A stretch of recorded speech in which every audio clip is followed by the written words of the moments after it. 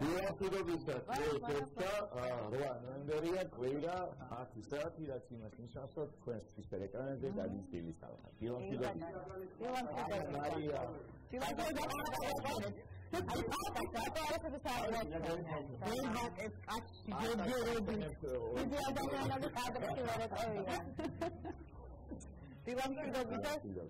ჩვენს მოგესალმებით და რა თქმა უნდა მივესალმებით ჩვენს მაყურებელს და რა თქმა უნდა აღარ შევაწყენთ თავს ჩვენი მისალმებებით და დავიწყებთ პირდაპირ ანონსით და შემდეგ დაგითმობთ გასპარეს თქვენ თეთრ სტუდიას. მოკლედ დღეს გავაგრძელებთ საუბარს ადრეული განათლების შესახებ. ადრეული განათლების ექსპერტი ხალბატონი ნანა გეგელიშვილი გვეყოლება სტუმრად და მშობლებს გაუზიარებთ ისეთ საჭირო ინფორმაციას, რომელსაც ამჯერად ინტერნეტში ვერ ნახავთ, ასე რომ შემოჩით ეკრანებთან ჩვენთან ერთად.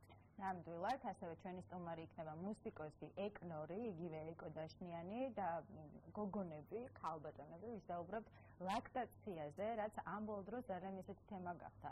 ხელწამოსაკრავი, ასე ვთქვათ და ქალბატონები, რომლებიც ჩული ბავშვებით არიან და ბუნებრივი წესით აჭმევენ ბავშვებს და თითქოს რაღაცნაირად დისკრიმინაციის მსხვერპლი გავუშვათ, ეს არის საზოგადოებრივი თავშეყრის ადგილი. ხო. მოკლედ ამ თემაზე ვილაპარაკებთ, ასე ძალიან საინტერესო სიუჟეტები გვექნება, ანინა გროძე იქნება ჩვენთან ერთად გარე ჩართვებით და მოკლედ არ უნდა გადართოთ სხვა არხზე და უნდა დარჩეთ მომდევნო 2 საათი ჩვენთან ერთად. ეხლა დაელოდეთ თეთრი სტუდიის ანონსს. ეთერი გვექნება, ვისაუბრებთ ფსიქოლოგიაზეც და ასევე მუსიკალური ძალიან მაგარი მომღერალი ბიჭი ყავს, როგორც იცი. არაჩვეულებრივი, ახალგაზრდა და ცალი ბეწლი აგულმაგლებს. კი ბატონო. მოკლედ სანამ ფერმურზე გადავხუ, ხო, სანამ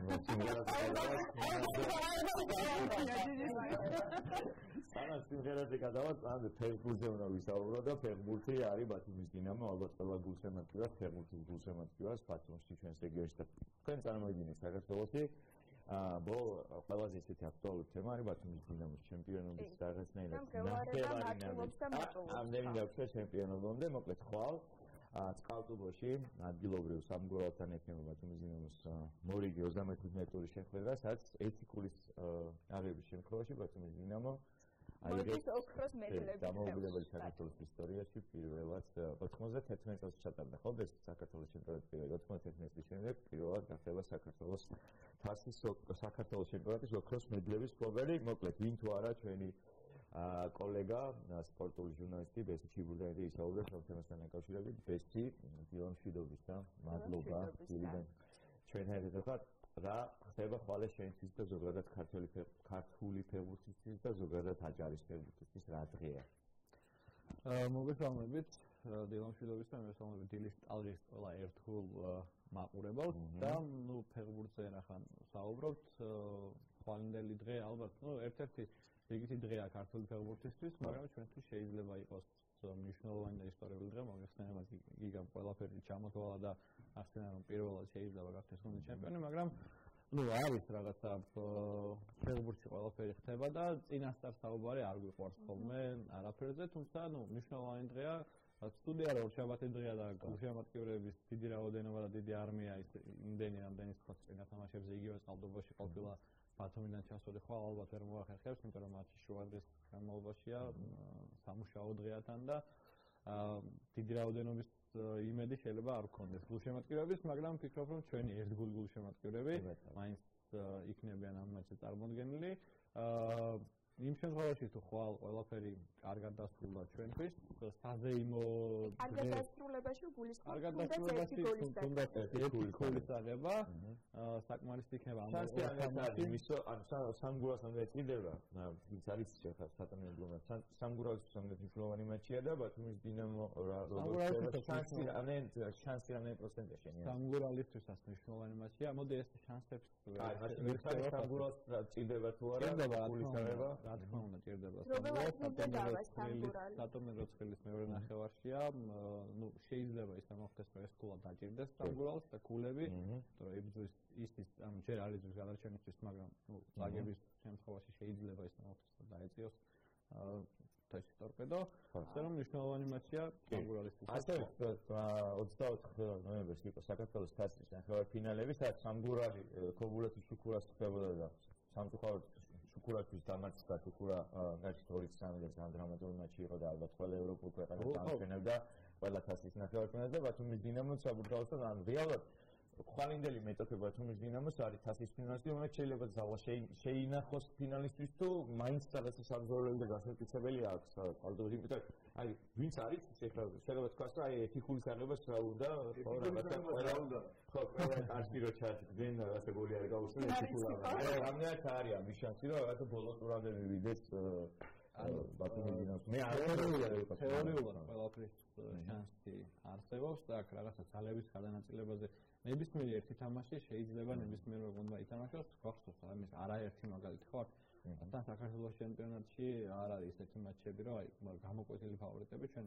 ვინახია ხო იგივე ნებისმიერი მატჩი ვავიღოთ შეიძლება სადღაც მოიგო დიდი ანგარიშით მაგრამ შემდეგ აუტსაიდერთან სამტრედიასთან აი როგორია ამიტომ წინასწარ მოდიში წინასწარ არაფრის თქმა არ შემიძლია ისეთი არა სპორტის ძირითადია რომ არის წინ რა გეის თუ ახლა რა თქმა უნდა მე უმეტესად დავარნილი სამტრედია გახდა ბათუმის დინამოსთვის კი მაგრამ საკრალური იმისთვის რომ რაღაცა დავდავლა ფინალური მატჩი არის ძალიან მნიშვნელოვანი თან როცა წნეხის ქვეშ არის ფეხბურთელები ნებისმიერი სპორტსმენი არ აქვს მნიშვნელობა მისგანაც ითხოვენ აუცილებლად შენ ამ მატჩში არ გაქვს შეცდომის დაშვების უფლება იქ ნებები როგორ ყოველთვის ტელევიზიის გიჩნდა ფორმაში არის თუ არის განაკლისითო გუნდში და პირველ კავშირი კონტაქტები გაქვს დინამოში საინტერესო ასევე ნახევარ ფინალში ბევრი ფეხბურთელი არის ყველა ეს რაღაცა ანუ ბოლო თამაშს დასვენებენ ესეთი ტრავმების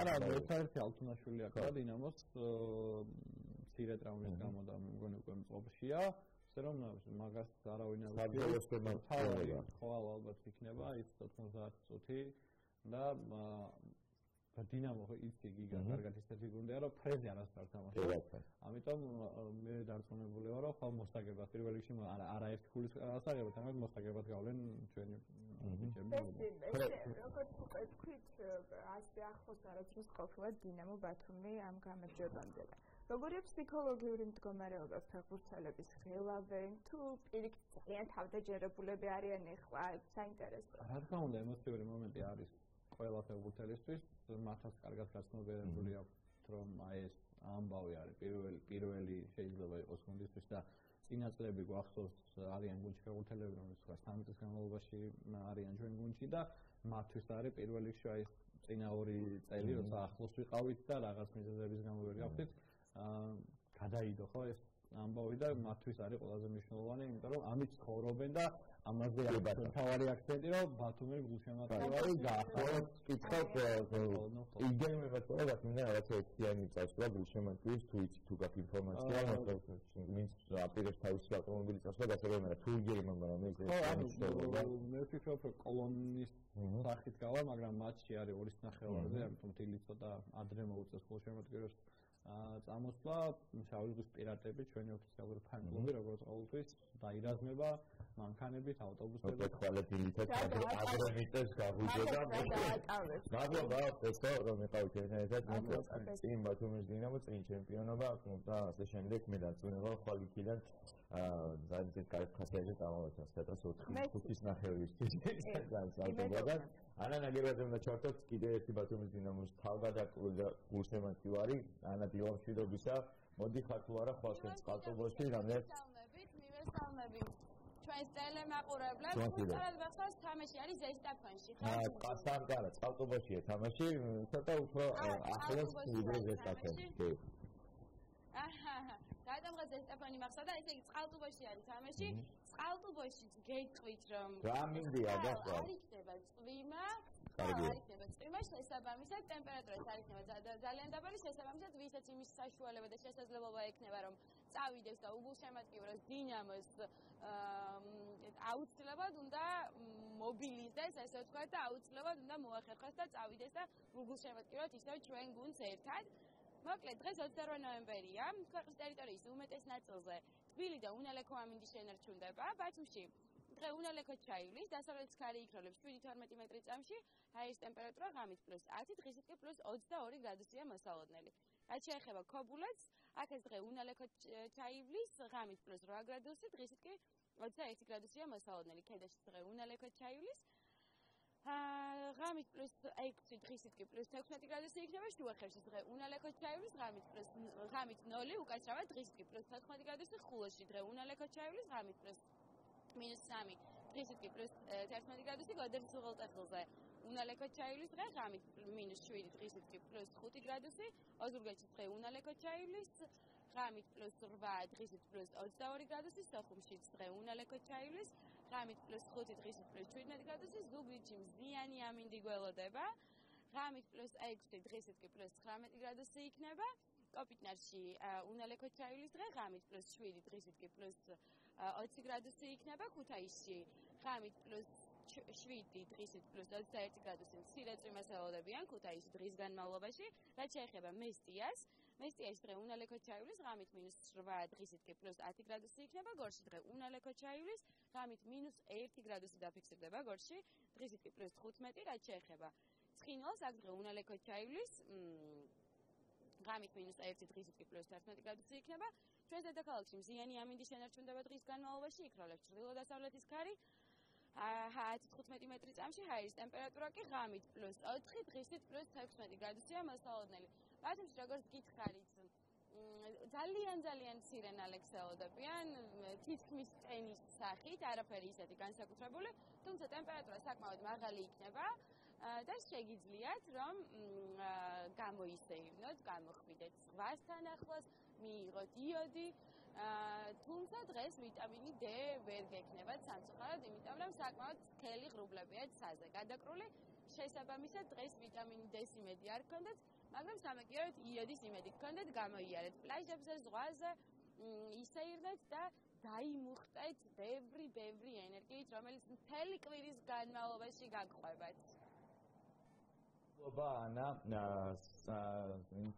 ამინდის პრობლემის რომელიც მოკლედ წყალდობაში როგორც ხედავთ ხვალ აწვიმს ასე რომ მოკლედ დავირაზმოთ და წავიდეთ კიდევ ერთხელ შემდეგ ჩართვაზე დროებით შემდეგ ჩართვამდე და გემკვიდრებით გადმოვალთ ერთი ინფორმაცია მინდა წავიკითხო მოკლედ ესეც საინტერესო ამბავი მოხდა გუშინ ეროვნული ლიგა 2-ში საქართველოს ჩემპიონატში მოკლედ გიორგი ხარებაშვილმა საგარეჯოს ფეხბურთელმა 6 გოლი გაუტანა ერთ გუნდს. ეხლა ვეძებდი ინტერნეტში მე მინდა ერთმა ფეხბურთელმა 6 გოლი გაიტანა ერთი და ვიცოდი არის ჰეტრიკი 4 გოლი 3 გოლი პოკერი არის 4 გოლი და შემდეგ ერთ გოლს არის. ვერნი ვაგენიდა მინდა ტალენტოვრო საბაზმეჯი გაუტანა ეს თორმა გაქვს ის იმანს და შეგიძლია თუ იმიტომ ვეძებდი ეხლა და ვერ ნახე რა ქვია 6 გოლს ერთი ფეხბურთელის მიერ გაიტანილი ალბათ ჰეტრიკის დუბლი?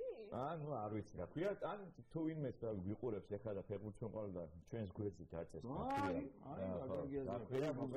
6 გოლის გამტან ფეხბურთი, ანუ პოკერი არის და ჰეტრიკი არის. გიჟი ფეხბურთელი, ხო. 3 გოლი არის ჰეტრიკი, 4 არის პოკერი და შემდეგ 5 და 6 ნახდასაც. არც გამიგია. ან როგორ არ არიან გაუტანია. ორმაგი ჰეტრიკი. ასე ქვია, ორმაგი ჰეტრიკი. არ არის სიტყვები ეს ყოველ. კაი, მოკლედ, თუ არის რაიმე ესეთი კიდე რამე სხვა სიტყვა რასაც გაგიწევდა თუ და გაგიწევთ, ხო, საინტერესო იქნება. არ ვიცით, არა მხოლოდ ფეხბურთის ჰექსატრიკი, ანუ ბერძნული ჰექსტრიკი? ჰექსატრიკი. ეხლა რა მოგვიყევი, იცი შენ რომ ვარჯიშობ და ფორმაში ქვია, ხო? საინტერესო. მე ყავს ძალიან მოკლედ, ხო, სადაც ვიდიხარ, ყოველთვის რაღაც გარემოს ეცნობი. და თქვენ მოგეხსენებათ, ცხოვრებაში ბევრი რქონია გასული მომენტის, რაღაცით რომ დაკავდები სადმე სამსახურს დაიწყო, და კოლეგებს ეცნობი და ახლა ესეთ მომენტი დადგა, რომ რაღაც მომენტში აღმოჩნდა ადამიანი, რომელიც მარტო ჩემთვის არა, მაგრამ ძალიან ბევრი ადამიანისთვის მოტივატორია. ეს მოგვიყევი, კი. ხო, იმიტომ რომ ну, ნახავთ მოკლედ კაცი რატომ და როგორ, იმიტომ რომ ჯანმრთელობანი. ყოველთვის არის რომ რა დროის ჩემი პროფესიის შეცვლა, რა დროის ჩემი, რა ვიცი, მე სკოლის მოყოლან გაწყვება, რა დროის ჩემი ესა, რა დროის ჩემი სწავლა და აი ამ სიუჟეტით ძალიან კარგად შეხედავთ, რომ რა დროის არ არსებობს. მოკლედ 4-5 წელია რაც ტელევიზიაში მუშაობ, პირდაპირ ეთერი და სულ მინდოდა ეს კითხვა არის გამოსცემს ჟურნალისტებს მეკითხა, ოდესმე თუ დაგიცემინებინათ პირდაპირ ეთერში და პირველად როცა ნახე ადამიანებს და არა ვიცი ეს ყოფილა თუმე კონცენტრაციის დროს ყველანაირი ტკივილი რაღაცა და ადამიანური ხრება. კი. ნახოთ ხა ალბათ 90 წელსში რეები ხრება. ხრება რაღაცა დაღლილობა. ან რა იწყება? დაღლილობა. ნახოთ. გამარჯობა დღეს ჩვენი ვიდეო ბლოგის მორიგი დღე თუმცა ჩემზე ლაპარაკს და ჩემ პროგრესზე ლაპარაკს ჯობია დაველაპარაკოთ ერთ საოცარ ადამიანს რომელიც აქ უკვე რაღაც პერიოდია თურმე დადის და ის ჩვეულებრივი ვორდიში არის სადაც ბატონის თავი რომელიც 84 წლის აღწარმოებდა დადის დარბაზში გამარჯობა ბატონო გამარჯობა ჩვენ რამდენიმე შეკითხვა ჩვენ ვიდა უცნაურად დაგისვათ იმიტომ რომ ჩვენს მაყურებლებსაც აინტერესებს აი როდის გადაწყვეტათ საბოდიშო დარბაზში მოსვლა და რამ გადაგაწყვეტიათ საერთოდ მე სულ მოგწევთ წლის და მოინდა ვადიშეთ და ვაგვიდი ყველაფერი ნორმალურად მაგას მოუხდა ძალიან რაშორდა მე ოფისის სპორტსმენი ვარ სპორტის ოსტატი ვარ ოსტატში რეგიონი ვარ კიდეობაში თავისუფლებას და სამბურში და პროდუქტორის მინდა გითხრათ რომ კიდეობა ჯიუდო აჭარაში მე ჩამოაყალიბე აჭარაში ჯიუდო მომარიდა სულაც მე ჩამოაყალიბე და ვიღაც სპეციალისტები იაპონიელი იყო ჩამოსული და იმასვე შეიძლება ჩვენ მოგვამზადეს როგორც მერე თუმცა დავანებე თავი ყველაფერს ამას კი კარგად გულწრფელს რომ მოძრაობა მქონდა მიჭირდა ძალიან ესე რომ დავინახე რომ აქ ესე იგი ასეთი სიტუაციაა მე ვუხარი რატო მე მოვალ აზრად დავიწყე ვადიში რატომ ესე იგი მომცა ხალხური ძალიან კარგი ხალხს ვერ ვატრიალებ ხალხს რომ მაგალითად დაგელაპარაკოთ და ხალხი ჩამოდრალდებოდი და ესე იგი ასე და ეხლა არა საკარგად არა მაგრამ ახალგაზრდა ვერ გასწრებენ ისაცია ერხების მალებში ესეც მარილები ჩამდგარი და ესე იგი რომ იტრიალვა რაღაცა გააკეთო აგი ფრიქის მარილები და ძალიან მიწირდა 2-3 წელში დაჟე ვიგზელი უკვე რომ უკეთესობა იყო და ვიარები სადამ ესე იგი კარგად ვარ ასეთ რომ გამოვა სახლიდან და ჩანჩით მოდივარ დავადი შეგვიძლია ხომ უბრალოდ აბოდის და დღეს დააგეთეთ მაგრამ ცოტა შეიძლება ცოტა ნაკლებად სიარული უჭირს რაღაცა ისე და ვერ ვედავი სიტყვის ყველა დილით თურაზე ახლა შელახელი ავდივარ და პატარა ვარშის ვაკეთებ იქაც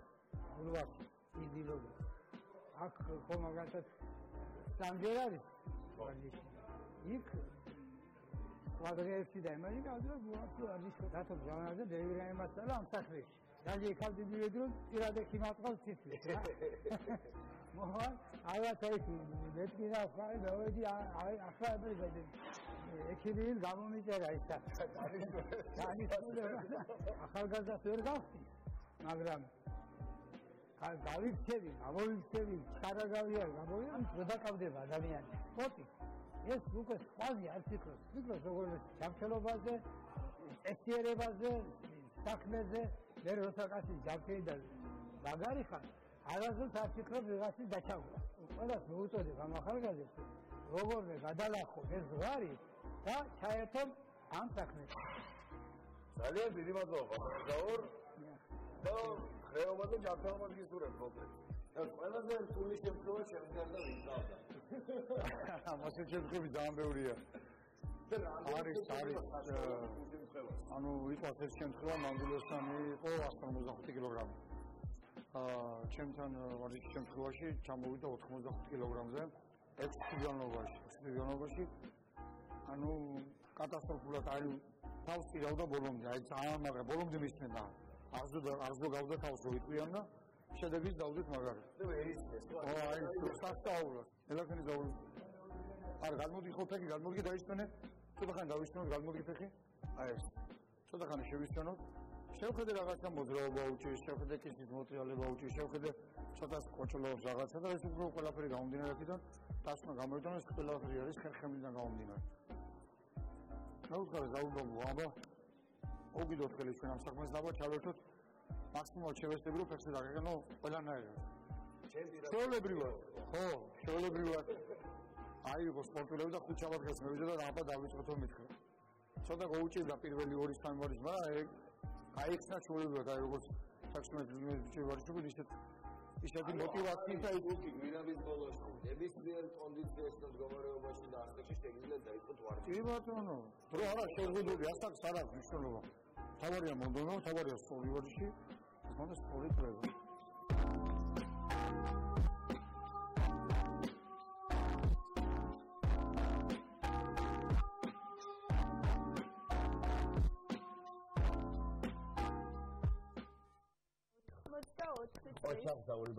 ახლა ნახეთ მხოლოდ მეათედი იმ ვარჯიშის და რა თქმა უნდა შეიძლება მივოცებიც კი იმიტომ რომ 4 საათი რა მოდის 5-მდე 84-ის ხო 64 წლის შეხედე ყოჩარი იყო ალბათ გეგმები იქნება თუ მოიწინეთ რომ ძირდოს ჩამოყალიბებაში აჭარაში მიიღო მონაწილეობა ამ კაცმა ანუ იაპონელმა ტრენერებმა გადაგვამზადეს რომ საჯებათო და პრეზიდენტი იყავი ახალგაზრდობაში თუმცა ნუ ისეთი ლოკალური ოკეი სპორტული ცხოვრება გამოულია ბატონო და წარმატებები და ჯანმრთელობა უშუალოდ რაც თავარია იმიტომ რომ ნუ ხო სპორტული ადამიანები ესე არიან ეხი კი ანა და მარიასმა შევეხმიანოთ ნანჯისტონის სტუდიაში დავარქვა ეს თავანდის პაატას ბაბუის ისტორია პაატას ბაბუა პაატა შენი ბაბუა პაატას ბაბუა და ვისურვებ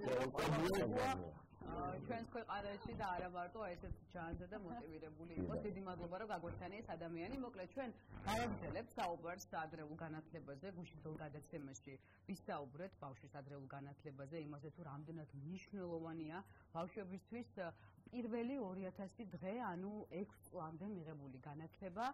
ამ პერიოდში ბავშვის ტვინის პლასტიურობა თურმე ძალიან მაღალი ყოფილა და მშობლებს ამ დროს უდიდესი წვირის შეტანა შეუძლიათ ბავშვის გონებრივ განვითარებაში.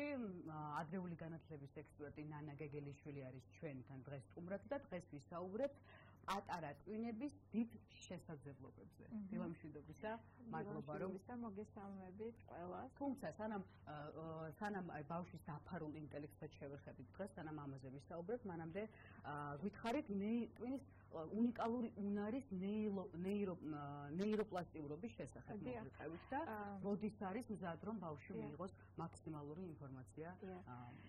ჩვენ გუშინ ვილაპარაკეთ ესეც ცოტა მძიმე თემა იყო ეს ტოქსიკურ სტრესს, მაგრამ ეს იმიტომ კი არა რომ მშობლები დავაშინოთ, ეს იმიტომ რომ მოხდეს პრევენცია და დღეს რასაც ვილაპარაკებთ, მშობლები ზუსტად ამას გამოიყენებენ იმისთვის რომ ამ ტოქსიკური სტრესიდან გამოვიდნენ ბავშვები. და ერთ აღნიშნა მინდა იმის რომ აი ერთ-ერთი წყარო ტოქსიკური სტრესის არის დედის დეპრესია და ძალიან ყურადღებით ვიყოთ და დედებს ძალიან მოვეფეროთ დეპრესიის დროს. ეხლა კადრისელოვანი ქალის ბედნიერება. ეხლა კადრზე გამოჩნდა პირველი კადრი იყო ტვინი როგორი აქტიურია, აი ანთებულია და დედებს მინდა შევაჩერო ყურადღება რომ ნახეთ აი ამ სურათებში ორი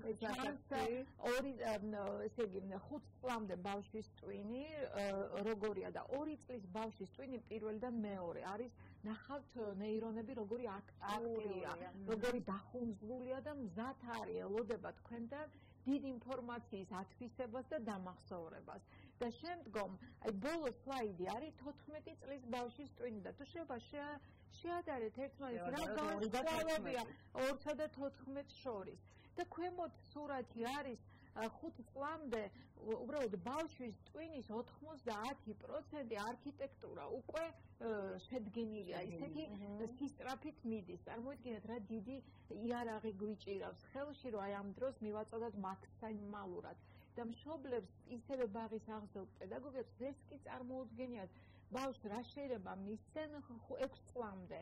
ანუ სწავლისთვის ისეთი აუცილებელი უნარები, როგორიც არის მეხსიერება, კარგი კონცენტრაცია, მის შემადგენელი ნაწილია, სმენითი მეხსიერება, ვიზუალური მეხსიერება, ეს ხო ძალიან დიდი რამეა მომავალი ბავშვის თქვენი წარმატებისთვის სკოლაში და უმაღლეს განათლებაში. დაფარული ინტელექტი ბავშვი.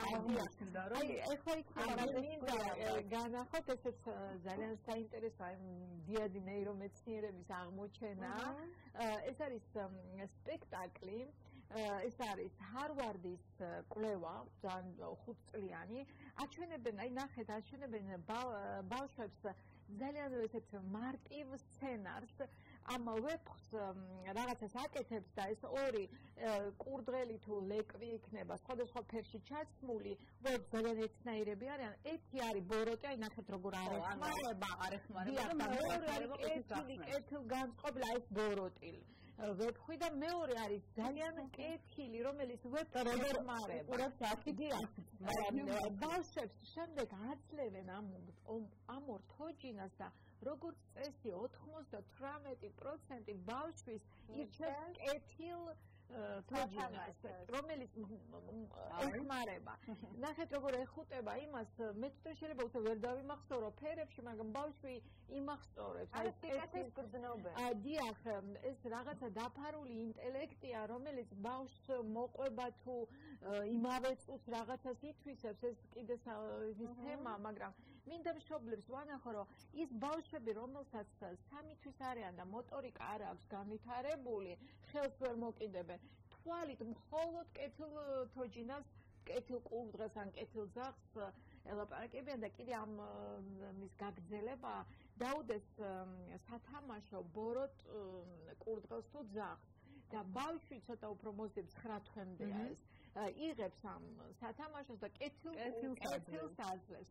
მინდა მშობლებს გითხრათ, რომ თქვენ გგონიათ, რომ ბავშვს არაფერი არ ესმის, ვერაფერს ვერ ხვდება, ესე არ არის. ესეთი დიდი რაღაცა ძალიან საინტერესო დაფარული ინტელექტი აქვს ამ ჩვენ გენიოს. შეასწავლია ფრაზები, აი რა იცის ახლა ამ. აი რა იცის, რა ეს. ყველაფერი ესმის და ყველაფერი ირეკლება ამ თავიანთ გენიოს ტვინებში. ასევე მნიშვნელოვანია ვაშინგტონის უნივერსიტეტის კვლევები, რომლის მიხედვითაც ხო სიტყვათა მარაგი, რომლის მიხედვითაც სამწუხაროდ საქართველოს დგას პირამიდის ბოლოს. დიახ, კი ესეა. მე გეტყვით თითქოს ეს რომელი 2019 წლის მონაცემები? არა, ეს ცოტა ძველი მონაცემებია, მაგრამ სტაბილურად ბოლო ადგილს განათლების სისტემა ამ ტიპის კვლევებში სტაბილურად ინარჩუნებს ბოლო ადგილს.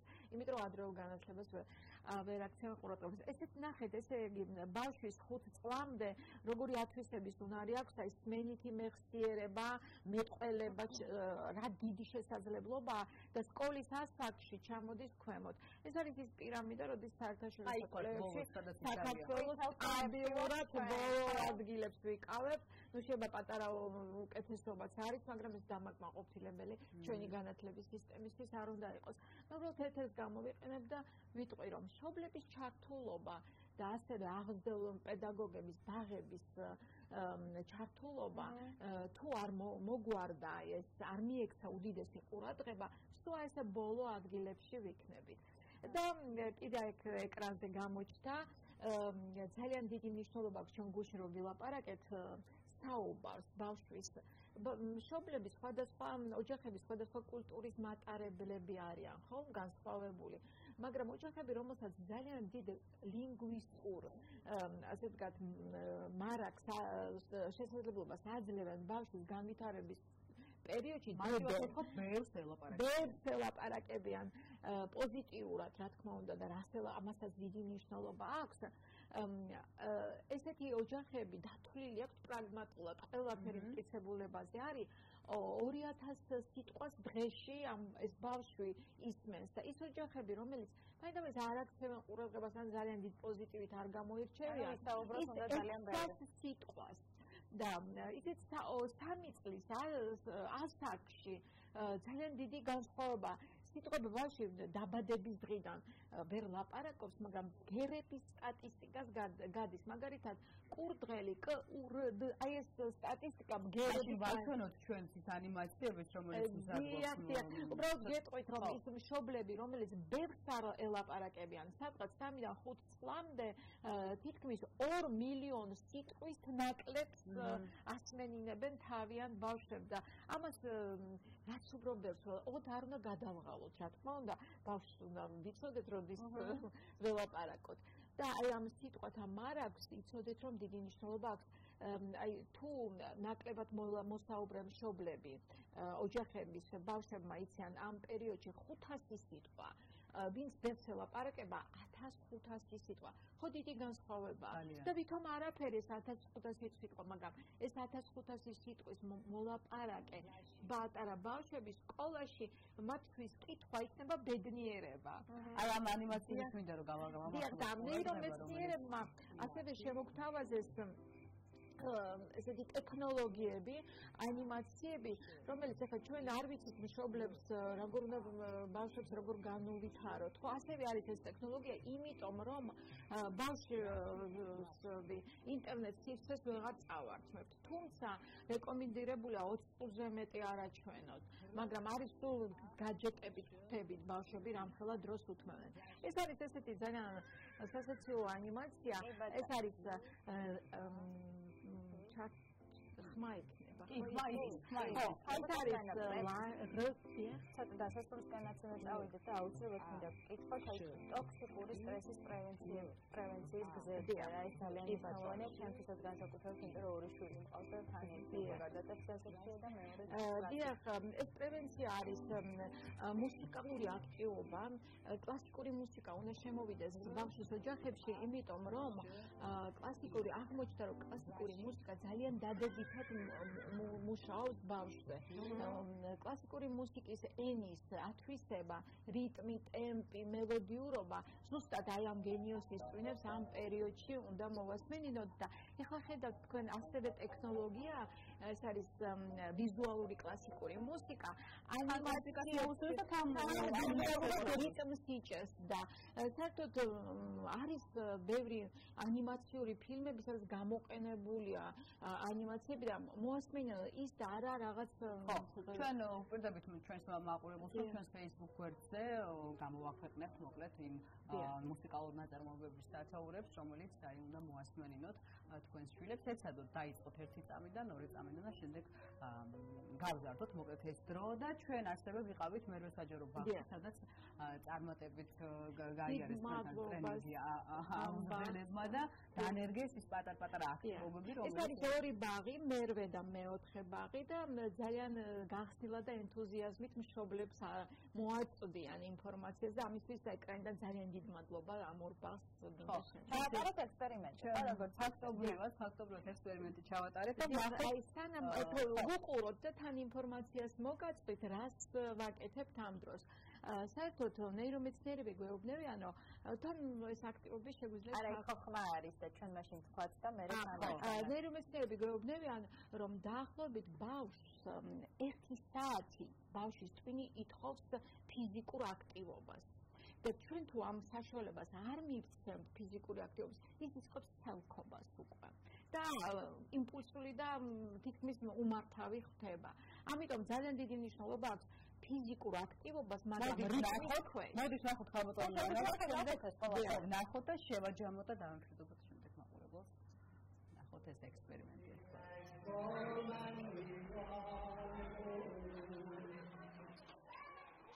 Work all night, do the run.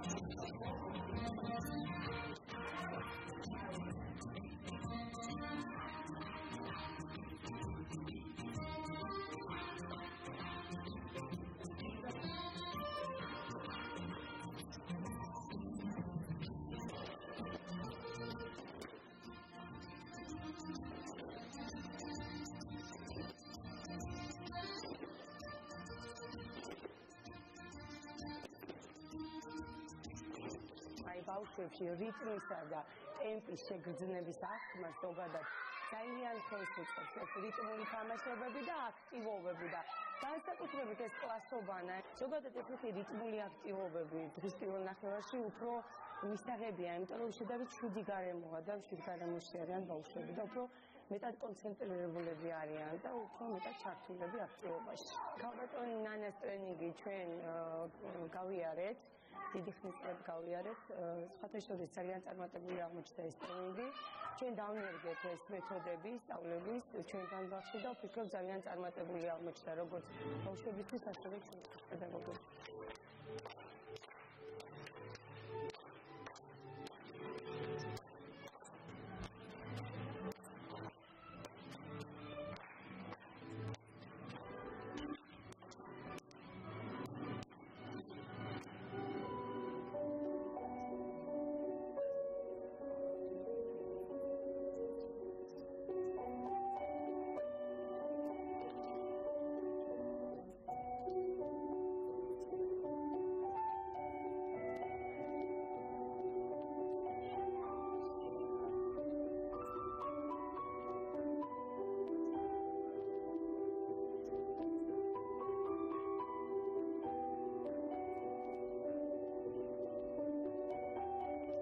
ბავშვებს ეხმარება სმენითი ახლის უნარის განვითარება, ბავშვებისთვის წინაპირობა, ნების ყოფის, თვითკონტროლის, ადაპტაციის განვითარებისა. აგრეთვე ანვითარებს ყურადღების კონცენტრაციას, სმენის სმენით მახსოვრობას, რაც შემდგომში ხელს უწყობს ბავშვებს ენობრივ განვითარებისათვის. ეს შეიძლება ეს შედეგი დაიდოს რამოდენიმე წლის შემდეგ მოგვცეს ამან თავისი ნაყოფი. ჩვენ რასაც ვაკეთებთ, ამას მშობლები ვერ ხედავდნენ, უფროსები ვერ ამჩნევდნენ, მაგრამ ამას აუცილებლად შემდეგ სკოლებში და უმაღლეს სასწავლებლებში შედეგი იქ დაიდება.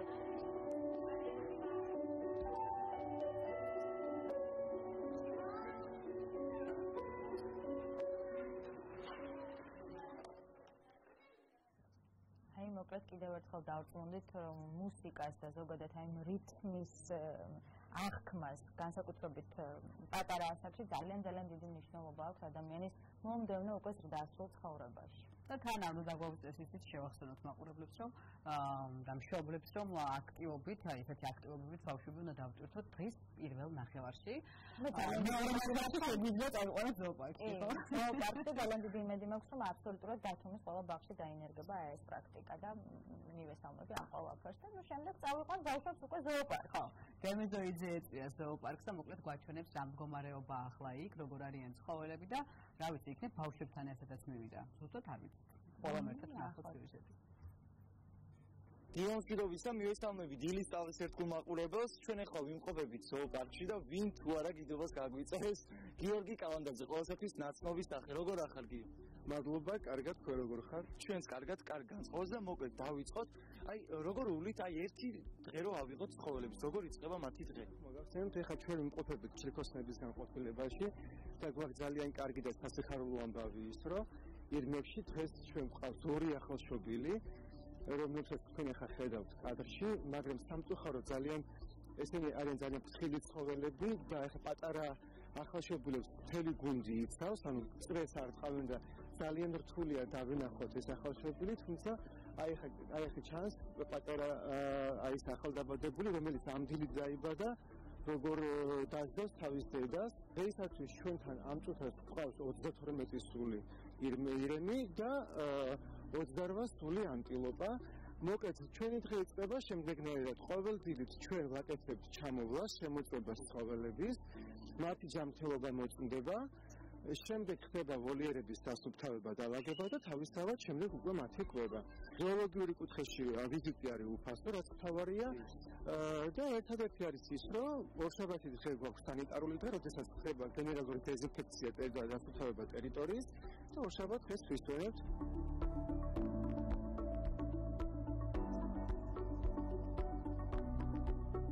ეს იყო დაახლოებით ერთი თვის მონასტერს ესწირეს დასაკლავად და მოკლედ მე გვაჩუქეს ჩვენ და გადავარჩიეთ ესე დაგვარ, ხო? ლიზი არის დედა, რომელსაც ის გონია ჯერ კიდე პატარა. და ურის როგორც პატარას დააცრევს ხოლმე და აწვალებს რაღაცას წმენს ხოლმე, რაღაცა ეფერებს, დღემდე ზრუნავს და ვერ აღიქრომს იმას, რომ ეს ასაკით უკვე გასულია, თუმცა რახან სხეულიც პატარა არის, გონია რომ ჯერ კიდე მისი პატარა შვილია. ჩვენ უკვე გადავდივართ, სად გადავდივართ გიო? ეხლა გაჩვენებთ ლემურების ცხოველებს. ლემურები დავაცხალიარებ, ძალიან საყვარლები და კეჩვინიერები არიან. ხელზე კარგად მოდიან და განყოფილება ჩვენთან ახლა ტერიტორიაზე არის 7 სახეობა, 8 სახეობის თუთიყუში, 17 ინდივიდი გვყავს. ამ წუთას ჩვენ ვართ ახლა სამხედრო არებთან. ძალიან საყვარლებიანი კონტაქტურები არიან, როგორც დამთავრებას დაინახავენ, ცდილობენ მოდიან ძალიან ახლოს და რაღაც ძალიან ისეთ კონტაქტური შეგდიან ისეთ კონტაქტში. ეს არის ყველაზე ერთ-ერთი მნიშვნელოვანი განყოფილება, იმიტომ რომ ცხოველის ჯანმრთელობა თავისთავად დამოკიდებულია მასოფასოვან კვებაზე. აი ხა მაგალითად ჩვენ ხედავთ კადრში, ანუ ეს სტომრების ყველა განკუთვნილი ეს არის სპეციალური გრანულები, უმაღლესი ძალიან მაგარი კვება, რომელიც განკუთვნილი არის ჩლიქოსნებისთვის და თავისთავად აქ არის წარმოდგენილი ბოსტნეულით, რომელიც თავისთავად ანუ ეს ძირითად შემთხვევაში ბოსტნეული გადის და ხილი გადის პრიმატებთან და ფრინველებთან. სამწუხაროდ ეხლა არის სეზონური ხილი ძალიან ცოტა არის, თუმცა ზაფხულის პერიოდში და როდესაც ხილი აქტიური პერიოდი გვაქვს, ძალიან ბევრი ხილი არის, ანუ ყველანაირი ხილი საზამთრო ნეიჩი, ანუ თუ კი რაიმე არსებობს აბსოლუტურად ყველაფერი, აქ ხდება ესეთი პროდუქტის დასაწყობება, პირველ გადის საწყობიდან პროდუქტი, ხდება მათი თერმული დამუშავება აუცილებლად, გარეცვა კარგად, ანუ გაფრთხვა, დაქუცმაცება და შესაბამისად მერე უკვე გადის ვოლიერებში. ბოლო 4 წლის მანძილზე, როდესაც ჩვენ დავაკორექტირებთ და მოვედით ამ ზოოპარკი გადმოეცა უკვე ბოტანიკურ ბაღს, ანუ დამხდა 7 წული ანტილოპა, დღეს გვყავს უკვე 28. ან პირველ რიგში მათი ჯანმრთელობა დამოკიდებული არის სწორ კვებაზე და სწორ რაციონზე და მოკლედ კვება და აი ეს რაციონი ზუსტად იწყება აქედან და ეს არის ჩვენი პატარა საწყობი და მე ხე გაჩვენებთ ასევე თქვენ კვების ციკლი საწყობიდან თავისთავად მე შემდეგ უკვე გადმოდის პროდუქტი სამზარეულოში აქ ხდება უკვე მათი დამუშავება და გამზადება მოკლედ კომბაინში. აი ჩვენ უკვე გადმოვედით სადაც მზადდება რაციონში არის სალათის ფოთოლი, მოხარშული კარტოფილი, ბანანი. შემდეგ არის თხილი, ზესუმზირა, რომელსაც ალბათ გამოიწვევს უკვე ჩვენი კი ზესუმზირა და არის ბოსტნეული და თქმა უნდა მოკლედ ისა ხილი. მოკლედ ჰაიდერ კონტერაპია, როდესაც მაგალითად ანუ ამათთან ურთიერთობა ძალიან კარგად მუშაობს ფსიქოემოციურ ფონზე, დეპრესიულობის, აგრესიულობის ფონს ამცირებს ადამიანებში და რა თქმა უნდა მათთან კონტაქტი გარდა იმისა, რომ არის სასიამოვნო და რაღაცა ისეთი შემეცნებითი, თავისთავად ამას აქვს რაღაც თერაპიული და ეფექტიც ასე რომ ამიტომაც უყვართ ხოლმე ბავშვებს და ადამიანებს. ძალიან დიდი მადლობა გიორგი, შენ რომ ესე რა გვიმასპინძი და მოგიწოდებთ ყველას და გიორგიც მოგიწოდებთ რომ მოხვიდეთ აქ მოგიდოთ ბავშვებს ხელი და გამოისეირნოთ ესე ძალიან კარგ გარემოში.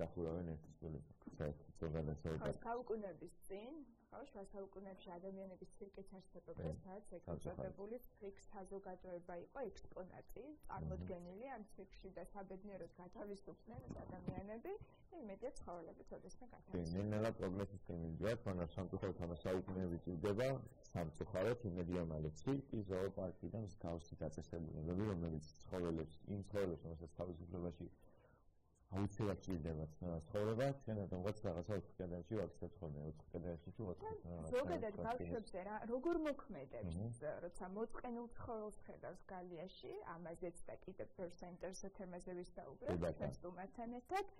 აბაწარადგინე დიდი ჩვენ ლუკა გაფინდაშვილი, კლუბ სინერგიას უფრო კონსულტანტი, არის ჩვენი სტუმარი და ვისაუბრებთ თან ლუკასთან და პატასინო კითხულობს შობეს, სანამ ხშირად თუ ყოლია შვილი ან ცირკში ან ზოოპარკში არის და ზოგადად ჩაგივლია გინდა არ გინდა და რატო აკავდა არის ალბათ მე რომ პროტესტი ჩემი შვილის მიმართ ეს რაღაცა გადავიტანე ჩემს შვილს რომ მე რაც არ მომწონს ის არ მივიყვანე ზოგადად რამდენად არიან ანუ რამდენად ვართ ჩვენ მაგალითები ჩვენი შვილისთვის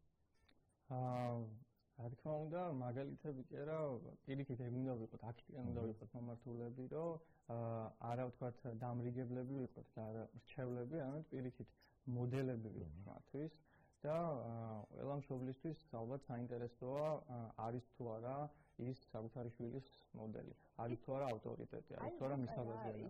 აი ავტორიტეტზე ხა გამახსენდა. ჩვენ თავის გავიხსენოთ ხო გარკვეულ ასაკში. მშობლებს თითქოს ძალიან უჭირთ გამოწყობა საკუთარ შეცდომებში, ხო?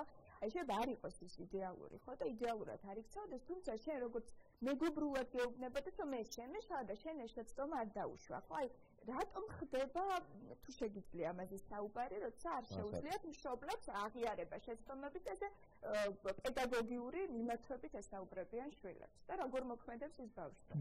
აუ ეს ალბათ ეხა ჩემი ვარაუდი უნდა ვთქვა ეხა ესე რომ ვთქვათ, მაგრამ სავარაუდოდ მოდის ძალიან დიდი ხანია უკვე ეგრე, იმიტომ რომ ჩვენ მშობლებს თუ მსგავსი სირთულეები აქვთ, მათაც ყავდათ მშობლები, ისაც მსგავსი სირთულეები ექნებოდათ. და ალბათ ეს იმით არის განპირობებული, რომ მათ აღქმაში ალბათ ვთქვათ აღიარება იმისა, რომ შეცდომა მომივიდა, რაღაცა კონტროლის დაკარგვას ნიშნავს. კონტროლის დაკარგვასთან აკავშირებს. მაგრამ უშუალოდ ჩვენს თავად თემაზე გადავიდეთ, ხერხით უნდა ვისაუბროთ პრესული მდგომარეობიდან მოზარდების გამოყვანა. ამას ხშირად მოგმართავენ შენ, ან შენ ვისაც იცნობ აი ბავშვებს, რომელსაც ძალიან სტრესულ გარემოში უწევს ცხოვრება და მათ რეაბილიტაცია და ზოგადად რომელ ასაკში უფრო ხშირად ხდება მოზარდის დასტრესვა. მოდით ასე დავიწყოთ. პირველ რიგში სტრესიდან გამოყვანა ცოტა ისე ჯერ კარგი იქნება თუ თავად ეცდება თითოეული მოზარდი თავის ძალისხმევით რომ გამოვიდეს სტრესიდან. და აუცილებლად გამოვაკიდებს, ანუ უმეტეს შემთხვევებში დამოუკიდებლად გაართმევს თავს. თან პრინციპში ის უნდა ვთქვათ, რომ სტრესი პირიქით განსაღი პროცესი არ არის მხოლოდ ნეგატიური. მაგრამ ეს რაღაცა პერიოდი, მაგრამ თუ სტრესულ გარემოში ყოფნა ალბათ ხო, აი ეგ არის მნიშვნელოვანი, რომ რამდენი ხანი გრძელდება ზოგადად ეს სტრესი. თუ სტრესი უკვე გრძელვადიანია და ესე რომ ვთქვათ, ფიტავს ენერგიას მაწვდის, ხო, ვეღარ უმკლავდები უკვე თუ ამას ხვდები, აი ამ შემთხვევაში უკვე სტრესთან ერთად ჩემი ორგანიზმისთვის შეიძლება სახიფათო იყოს ჩემი რეაქცია, გახანგრძლივებული რეაქცია ამ სტრესთან, ანუ ამ სტრესის დროს გამოიყოფა ჰორმონი კორტიზოლი, რომელიც გვეხმარება ამ სტრესთან გამკლავებაში და წარმოიდგინეთ, თუ არ თარდება ეს სტრესი, ეს კორტიზოლი გამოიყოფა და დესტრუქციული ხდება ჩვენი ორგანიზმი. მაგას ინტერესებს ერთი კითხვა. ძალიან ხშირ მე პირადად თავზე არა ვარ ხო მოზარდი და არ მქონია რაღაცა ეს ასაკი кайხანი გავიარე, მაგრამ როდესაც კორონავირუსზე საუბრობთ COVID-19-ზე ხშირად გვესმის რაღაცა მომაკვდინებელი ვირუსი, თუ რაღაცა არცაც არ გავიკეთებთ და თვითმებით, ან მოკლედ. მაგრამ როდესაც ბავშვებს ესმის ეგ რეალურად და შემდეგ ბავშვი კორონავირუსით შეიძლება დაავადდეს, რამდენად შეიძლება მისთვის სტრესი უფრო დამაზიანებელი იყოს, ვიდრე ზოგადად ვირუსი, რომელიც რაღაცა როგორც ვიცით ბავშვებთან ძალიან ისეთი მობიელია. ის სწორად დასმული კითხვაა, ხო. არა მხოლოდ ბავშვებისთვის ნებისმიერ მოზრდილებისთვისაც მსგავსი სირთულე შეიძლება მოხდეს და პლუს ამას ემატება ის ფაქტორი, რომ როდესაც თქვათ ადამიანი ინფიცირებულია, ვერ უახლოვდება ფიზიკურად სხვა ადამიანს, ხო? მას ჩვენ ის არსებები ვართ სოციალური არსებები. όσο მოზარდია და მოზარდთან ძალიან ხშირი კონტაქტი გვაქვს ჩვენ შობლებს. რა თქმა უნდა და სოციალური არსებები ვართ პირიქით აი სტრესის დროს გასაჭირში ვჭირდება სოციალური დახმარება და ესეც რო გვეწყდება თან პლუს ამას რაღაცა ნეგატიური შინაარსი გვესმის ხო კორონავირუსთან დაკავშირებით, რა თქმა უნდა უფრო და უფრო ამზაფრებს. თუ თქვათ ადამიანი ასეთ მდგომარეობაში ამ ნეგატიურ შემოჭრით აზრებს აყვება და რაღაცაზე არ კონცენტრირდება, ну უფრო გამზარდება სირთულეები. გამოსავალი რა არის? გამოსავალი ბევრნაირია. პირველ რიგში ყველაზე უფრო სტრესი გამოსავლის ვითხარია მათ. პირველ რიგში არის სოციალური დახმარება, აბსოლუტურად ნებისმიერი ტრაუმული გამოცდილებიდან პირველ რიგში არა ფსიქოლოგი ვამბობ ამას და პირველ რიგში არ უნდა მიმართოთ ფსიქოლოგებს. პირველ რიგში უნდა ვეძებოთ დახმარება ჩვენს გარშემო ხალხში. ეს რა საინტერესო ფრაზაა თქვა ახლა თან ფსიქოლოგმა. ხო, იმიტომ რომ ეს არის ადამიანის ჯანსაღი დაძლევის მექანიზმი. რომ გვეხმარებიან ჩვენი ახლობლები. და მუშავდება იმუნიტეტი ალბათ. შემდგომ და რეციდივების დროს უფრო მარტივად უმკლავდებით ალბათ. ხო, იმიტომ რომ ევოლუციურად ესე მოვდივართ ადამიანები, რომ გასაჭირში მარტო არ უნდა გასაგებია და ასე ზოგადად ყველაზე ესეთი გავრცელებული სტრესული სიტუაცია რა ხდება? შენ არ შეგიცავს მუშაობა და მოვჩეთ ამ. მოზარდებთან დაკავშირებით მე ყველაზე ხშირად მუშაობ საჯარო გამოსვლებთან დაკავშირებულ სტრესს. ეს არის რატომღაც ჩემს შემთხვევაში, ჩემს კლიენტებთან შემთხვევაში ყველაზე გავრცელებული. ან შეგვიძლია ვთქვათ, ზოგადად ჩვენც უწევთ ხოლმე ამის პროპაგანდას, იმიტომ რომ ძალიან ხშირად ყავს პატარა მოზარდები და კაი ილაპარაკოს არა უშავს ალაპარაკოს ან შეიძლება მათი ცუდი საინტერესო ამ აუდიტორიის შიში საკუთარ თავში მყარად თავდაჯერებული ვერ არის თუ აი რა არის ყველას მინდა რომ კარგად წარმოვაჩინოთ ჩვენი თავი ყველას მინდა რომ კარგი წარმოდგენა შევუქმნათ სხვებს რატო იმიტომ რომ ჩვენ გვჭირდება პირველ რიგში იმიტომ რომ ასეთ პერიოდში ან მოზარდობისას სხვების რეაქციით ხვდებით კარგები ვართ თუ ცუდები ვართ. მოკლედ შეიძლება ხო 10 წამი არ დავიტოვოთ მისთვის გარდაემსარო კონსულტაცია ხარ ბათუმის დინამოსა ზოგადად ქართულ თემურს გულშემატკივარი და გითხარი აბა რა ვფიქრობ იმიტომ რომ როგორც თემურის გულშემატკივარი რომ ყავდები რამდენიმე თვის უკან სტუმრად გითხარი აბა ხვაჩნეთის სადრია და როგორც თემურის გულშემატკივარი. რა თქმა უნდა როგორც თელი ბათუმი ისეველი მე მოუთმენ უყურებელი ამას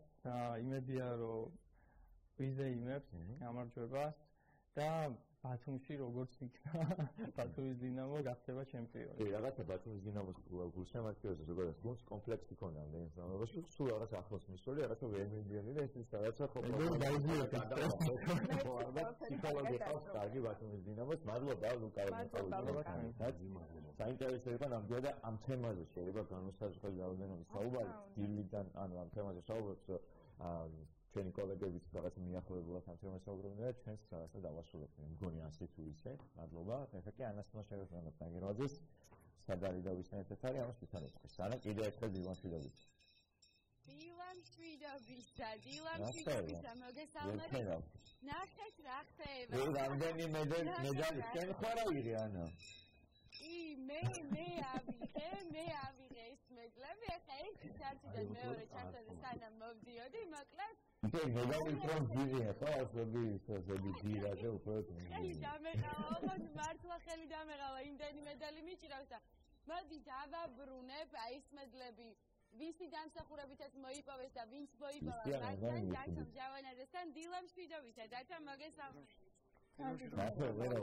პირველ რიგში მოგილოცავთ ამ წარმატებას, მაგრამ რა წარმატება არის მაყურებელს მოვუყვეთ ამაზე დეტალურად, თუმცა სანამ მოვუყვებით ჩემპიონობის მე რამდენი წრეზე წახვედით, ეგეც გითხრით, მე რამდენი ჩემპიონობა არის და რაში მოიპოვეთ ჩემპიონობა მაყურებელს რო ვუსხათ, მე უკვე სათვალალავი ამერია და თქვენი არ ვიცი. გამარჯობათ, მოგესალმები თქვენ ტელემაყურებლებს. ეს ევრაზიის თასის ჩემი მეხუთე გამარჯვება. დავამყარი ახალი მსოფლიო რეკორდი. სამოძრაობის ერთ-ერთი მოძრაობა. კიდევ ერთი მსოფლიო რეკორდი, მე რამდენი? ეს უკვე მეხუთე ჩემი მსოფლიო რეკორდია. ესე იგი 20 ნოემბერს ჩატარდა უკრაინაში, ქალაქ კიევში ევრაზიის თასის გათამაშება, სადაც მონაწილეობდა 5 ქვეყანა და 360 სპორტსმენი. აქედან ქართველები ვიყავით 6. ერთი იყო საერთაშორისო გაერთიანების სამჯერადის ფედერაციის პრეზიდენტი ირაკლის ყურებაშვილი და დანარჩენი ჩემი 4 სპორტსმენი ბათუმიდან. თქვენი სპორტსმენები იყვნენ ეს მედლებიც თქვენმა მოწაფეებმა ესე ვთქვათ მოიპოვეს. აი ჩვენ ახლა კადრში ვნახეთ ყველაზე პატარა ვინც იყო თქვენთან ერთად რო წარგვიდგინათ. ეს არის ლუკა დოლიძე სულ რაღაც 13 თეორიშევ ჩემთან. დილამშვიდობისა ლუკა მოგესალმებით. გამარჯობა. ესე იგი რა წარმატება მოიპოვეთ, რა მოხდა 3 თვეში როგორ მიაღწიეთ აი ასეთ შედეგებს, რო გითხრათ რის ხარჯზე და ვის ხარჯზე? ჩემ ტრენერისათვის 100 კილოგრამს დავწევ ალბათ. უკვე მართლა ანუ ეს მიზანი გაქვთ რომ თებერვლამდე უკვე 100 კილოგრამი აიღოთ 4 თვეში ესეთ შედეგებზე როგორ გადიოთ მართლა გეუბნებით ხანდახან მიკროფონი დიდი ხანი რომ მიჭირავს ხოლმე ხელში აი ესეთი ვარ რომ ვანაცვლებ მიკროფონს მაგიტო ვანაცვლებ რომ ხელი მეღლება ხოლმე ესე იგი რა მომავალი აქვს ძალიან 14 წლისა სულ აიღო პირველი ადგილი ძალიან აქტიურად მონაწილეობდა და მე აღმაყოფილი ვარ მის შედეგით.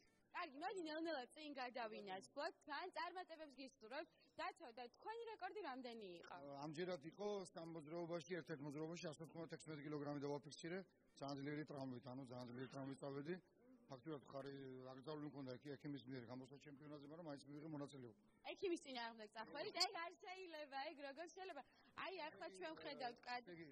რეზიკო დოლიძე 18 წლის თუ რაღაც 6 თვეა ვარჯიშობს ჩემთან სოფლიოზე მოხდა 6 წელში ევრაზიის თასზე პირველი ადგილი აიღო ძალიან მაგრად იაქტიურა ანუ ახლა რამდენ კილოგრამს 100 კილოგრამზე ხურდება ეს თვითონ ეს გახურება არის გახურება არის 100 კილოგრამი გახურება არის თქვენთვის დილამშვიდობის კი დილამშვიდობის კი გახურება ასეთი ვარჯიშის ტემპით მივეჩვიეთ ესეთ ზონებზე გახურებას ღმერთო ჩემო 100 კილოგრამი 2.5 ანა ყავს ახლა ხელში წარმოიდგინეთ აი ეს იცით რა მაინტერესებს იქ როგორ იყო როგორ ჩაიარა ყველაფერმა კიევში რამდენად მაღალი იყო კონკურენტიანობა კონკურენტული გარემო როგორი იყო და რამდენად დაგეხმარათ თქვენი თავდაჯერებულობა ან აი დათოს შეძახილები ესე ვთქვათ აი ეს ყველაფერი რამდენად დაგეხმარათ გქონდა დიდი რა ვიცი მინდოდა ყოფილიყავ ჩემპიონები სოფლიოზე 6 წელს მოხვედრით არ ვიყავი ყოფილი და მაგის შემდეგ მინდოდა რომ ჩემპიონი გამხდარიყავი შრომის ხარჯზე ესე იგი ყველაფერი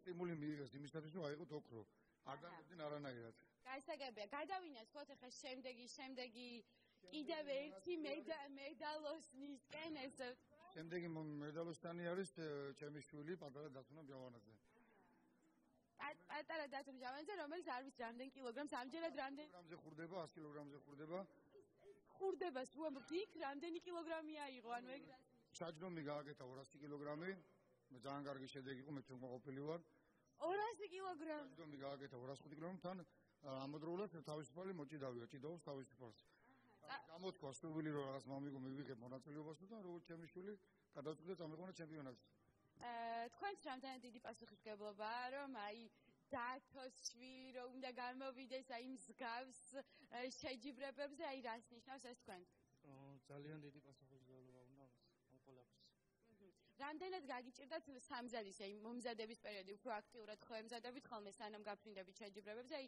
ეგ პერიოდი რამდენად გაგიჭირდათ ძალიან რთული მომზადება ჭირდება ამ ყველაფერს მარტივი არ არის ანა რა მაინტერესებს ის დათოს რო კითხო პატარა ამდენ ხანში შეიძლება უკვე წევდეს დიდ კილოგრამებს მაგალითად 200 კილოგრამი აი ახლა დათო ჯიჯის აინტერესებს რამდენ ხანში შეძლებს პატარა აი მსგავსი დიდი კილოგრამები უკვე აიღოს პატასთან გუშეუჩენ უფრო წონის კლებაზე და უფრო ფორმებზე კარდიო ამბავი უფროა ამბავია და ესე იგი ასე ვთქვათ აქ რა ხდება ოჩა დაიწყო შენი ხელი დაიწყო ჩვენი მომავალი ექიმი ნავაგის სოფლიო ჩემპიონი ასევე დილამშვიდობის ესე იგი თქვენც მრავალგზის სოფლიო ჩემპიონი ხართ როგორც კი მე სამგზის სოფლიო ჩემპიონი ვარ სხვადასხვა მოძრაობებში რამდენი ხანია ხართ დაკავებული აქტიურად სპორტით 14 წლიდან ვარ დაკავებული ამ სპორტით 6 წელია ვარ აქტიურად ჩართული დათო მასწავლებელთან ერთად ვარჯიშობ ამ დარბაზში გასაგებია და ექიმი მომავალი ექიმია როგორც გავიგე აი მიმართულება რო გითხრათ სპორტული რეაბილიტოლოგი ვარ გასაგებია არის თავიდანვე გინდათ ეს თუ მას შემდეგ რაც აქტიურად დაკავდით სპორტით მას შემდეგ გადაწყვეტეთ ეს რა ქვია გითხარით რომ კიდე 14 წლიდან ვარ აქ ჩართული ამ სპორტში და სპორტის და მოიცვა მოკლედ სპორტის ბოლომდე სპორტმა თავიდან ბოლომდე არ მინდოდა თვითონ ამ რეაბილიტოლოგობა მაგრამ მან შემდეგ ისე განვითარდა მოვლენები რომ თვითონ ანუ წავიდა რა ცხოვრება გასაგებია წარმატებებს გისურვებთ ძალიან დიდი მადლობა მოკლედ ბიჭებო არ ვიცი ეს რაღაცა კოლოსალური ციფრების მქონე ამ რაღაცა გირებს და რაღაცებს როღებულობთ მე არ ვიცი ამ ყოველს როგორ ახერხებთ და თან ესე მოკლედ დროში მაგრამ პრინციპში ვიცი ეს დათოს დამსახურება არის რა თქმა უნდა ძალიან დიდი მადლობა რომ ჩვენ ქალაქში ესე აქტიურად ახდენთ ჯანსაღი ცხოვრების პროპაგანდას წარმატებებს გისურვებთ და რაც თავარია მადლობა რომ სულ ესე მასპინს დიდი მადლობა თქვენას მოგზაურობისათვის და როგორც გავიგე ანა გვემშვიდობება მეტი ჩართვა არ აგდեմ რაღაც ექსტრემალური რაღაც აი დროებით შემდეგ ჩართვამდე გემშვიდობებით იყავით მოკლედ ამ ადამიანის შესაძლებლობას დემონსტრირება თქვენთანაც იყოს ძალის დემონსტრირება და ani იყო ისა ბუმბულებით მოდი მოდი აბა ეს ქოთანი აწი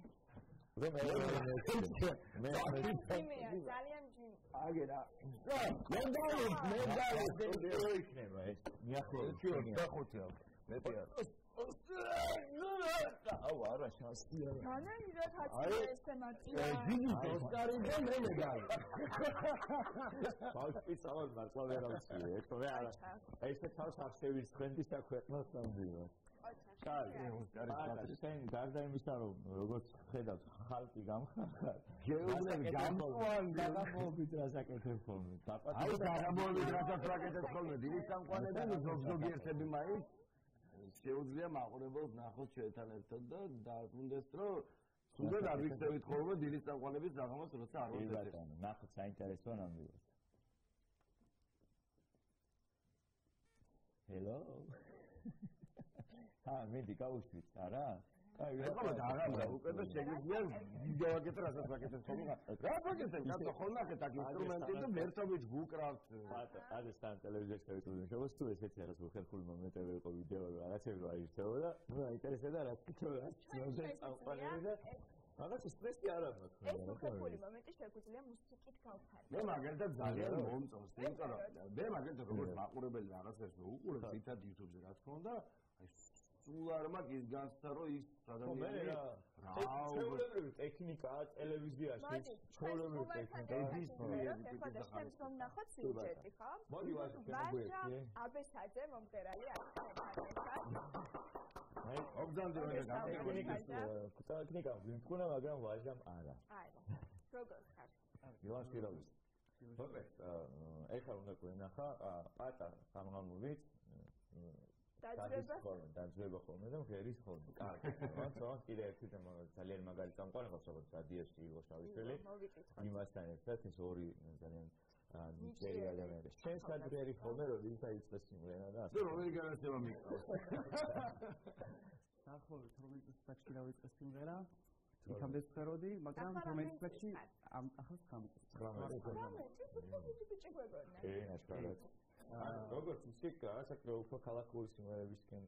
დიახ, რასაგონტის სტუდიაში მივიყვანეს მშობლებმა, მართლაც ნაბილიერი გიქენი მათი ესეთი გადაწყვეტილება რომ მიიღეს.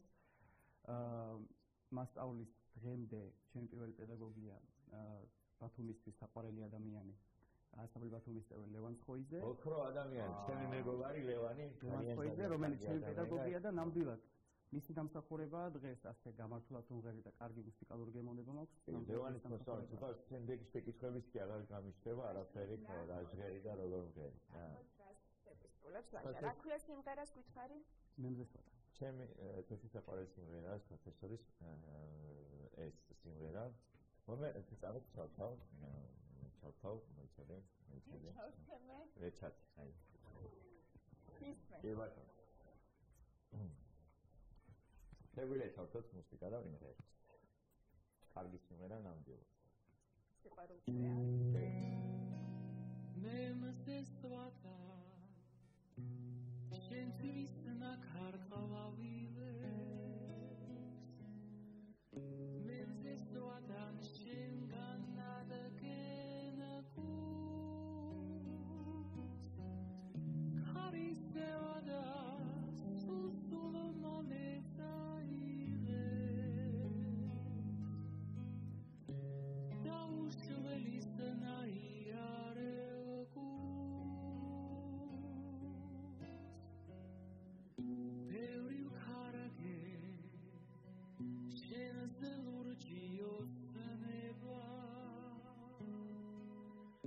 მაგრამ ყველა ოცნებება დამრჩება ვიცი კარგო უკვე დამადვიანდა შემოდგომადგება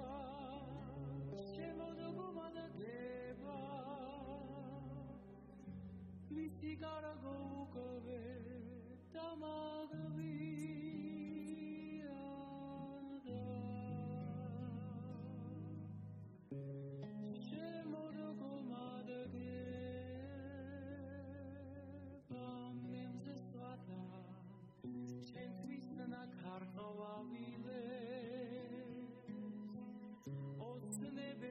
ოცნებება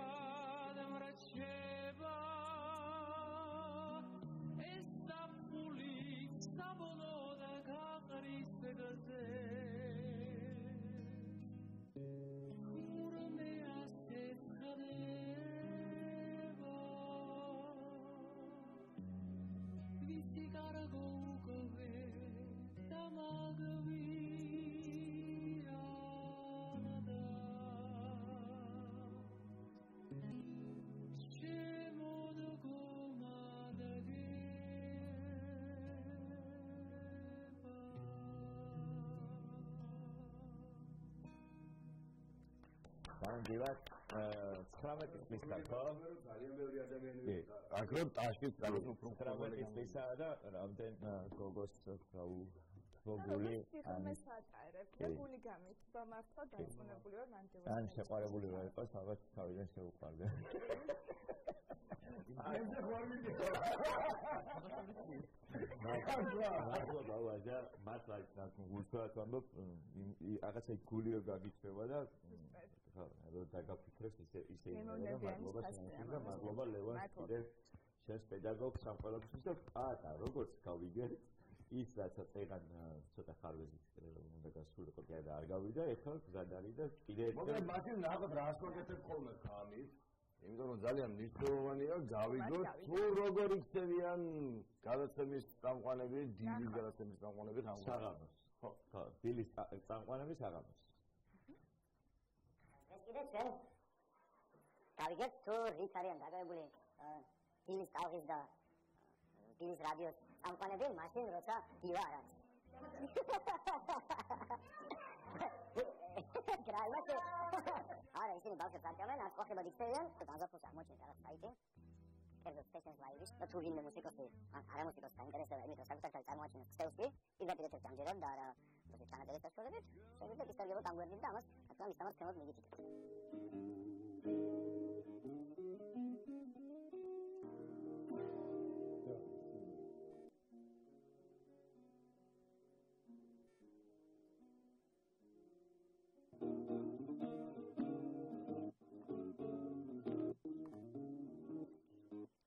ეს თათი გასწორდა, ნუ?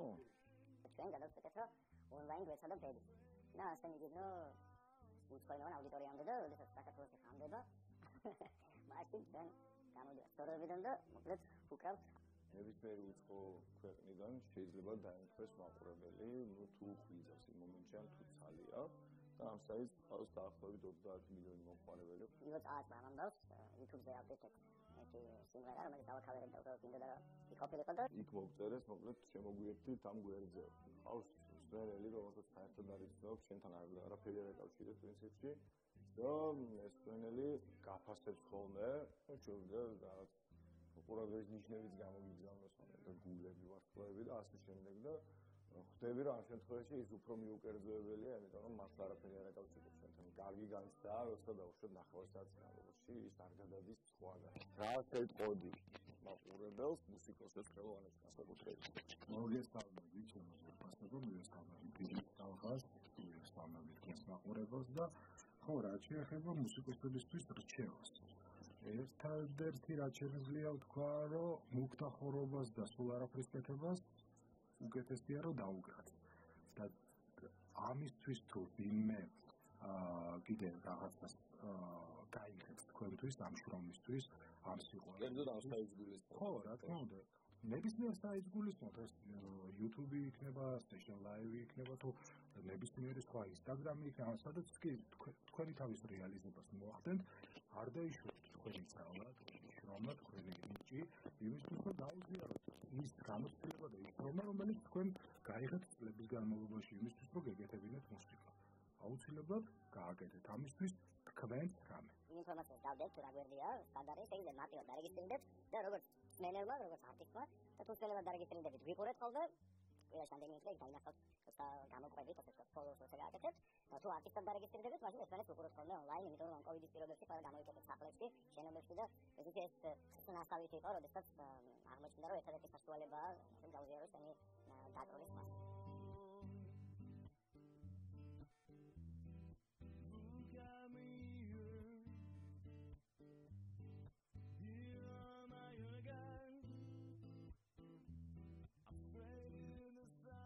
არაფერი სასწავლი არ ესაჭირო, ერთი პატარა კომპიუტერი, რომელიც ციფრის ყველას აქვს სახში, იმიტომ რომ Facebook-ი ვიყურებ ხოლმე. საკმარისია და როგორმე შეერთოთ თქვენ ინსტრუმენტით, თუმცა შეგიძლიათ მიკროფონის და შეერთების გარეშე გიტარის დაუკრათ, უბრალოდ თქვენ კომპიუტერმა პირდაპირ არ იქნება. ყოველ შემთხვევაში რაღაცა გამოჩნდება თქვენი უნარებით და ის როგორ ვერ ეხართ. შემდეგ თუ დაინტერესდებით, რა თქმა უნდა, ამ ყველაფერს შეიძლება თუნდაც. აი ესეთი ამბავი გაჩვენეთ ის ეს თობა დილის წამყვანების დაღამოებით და კონკრეტულად ასეთაში დილის ამ წამყვანების საყვარელი საქმე არის მუსიკა, რომელსაც ისინი შეგერენ გადაებული, კერძო ბიბლიოთეკაში ლაპარაკობდი და პაატაზე. და შეიძლება შემოგვიერთდეთ, ან ვიგულს ემატკივროთ, ან პირიქით დარეგისტრირებთ როგორც არტისტებმა და ჩვენ ვიგულს ემატკივრებთ. წაგადიყავთ. No need to love and cry. It's a wonderful, wonderful life. It's wonderful life. It's a wonderful, wonderful life. ორი ნიჭიერი ადამიანი შეიძლება პატარა მაინტერესებს სიუჟეტში ახსენე რომ რაღაც ის არის პლატფორმა სადაც კი რა პლატფორმა შეიქმნა კოვიდის დროს ძალიან ბევრი კარგი რამე შეიქმნა ამ პერიოდში იმიტომ რომ ადამიანებს გამოუჩნდა დრო იმისთვის რომ გადაეხალისებინათ თავისი შრომა შეხედულებები და ასე შემდეგ და მოკლედ შეიქმნა ასეთი პლატფორმა სადაც შეიძლება პირდაპირ ცოცხლად ჩანაწერის გარეშე აკეთო შენი საქმე და რეალურად გამოჩნდე ზედმეტი ამ დამუშავების გარეშე თუ ვინ ხარ და რა ხარ და ეს sessions live.com ქვია ამ გვერდს ანუ ნებისმიერ რეგისტრირდებით პრემიუმების მუსიკა შეიძლება ნახოს ადამიანს ნებისმიერი აი ახლა რო გახსნა მაგალითად შეიძლება ერთდროულად მიმდინარეობდეს დაუშვათ 500-იან ფესტივალი. მოკლედ, კარგი მუსიკა შეიძლება ამ საიტზე ნახო და მადლობა რომ ყველანაირი მუსიკა შეგიძლიათ და პლუს ამას საკუთარ გამოცდილებასაც იმდიდრებთ რაღაცა კი, იმიტომ რომ მე რაღაც ფესტივალებზე გადიხარ ასე ონლაინ და შესანიშნავი საშუალება. მარიას და ანასმა შევეხმიანოთ ისევ კიდე ერთი დილაშიდობისა გოგონია. ეთერში ვარ. ეთერში ხარ. მოგესალმებით, პაატას დიდი მადლობა ამ სიუჟეტისთვის და ესეთი კითხვა გვაქვს ნარინჯისფერის სტუდიიდან თქვენთან, სამივესთან, მოკლედ რა შეგრძნება გეუფლებათ და როგორ ხართ განწყობილი მაგალითად იმ შემთხვევაში თუ საჯარო სივრცეებში ხედავთ რომ დედა თავის შვილს ყვებას უზუთია. ძალიან მაგარი. არავის არ აქვს ამაზე ცუდი რეაქცია. უყურეთ რაღაცა მიხარია ცხოვრება, იმიტომ რომ მომავალი თაობის რაღაცა რომ მქონდეს მეც მეცვათია ამაზე ბუნებრივი პროცესის შემსწრება ძალიან მიხარია რომ აი ესე ფიქრობ თუმცა არსებობენ ნაწილი საზოგადოებისა რომლებიც აი კითხავენ აი დედებს და ამბობენ იმასაც რომ დედა სადღაც მიხარებულში უნდა გავიდეს ამისთვის და გამოყვებას უნდა თავისი შვილი სხვათა შორის დემიზოიძემ გამოიკითხა მოკლედ ჩვენი მოქალაქეები და დაუსვა ეს კითხვა და მოვისმინოთ ეს პასუხები და შემდეგ ამ თემაზე გავაგრძელებთ საუბარს და თუმცა ერთად დავბრუნდებით.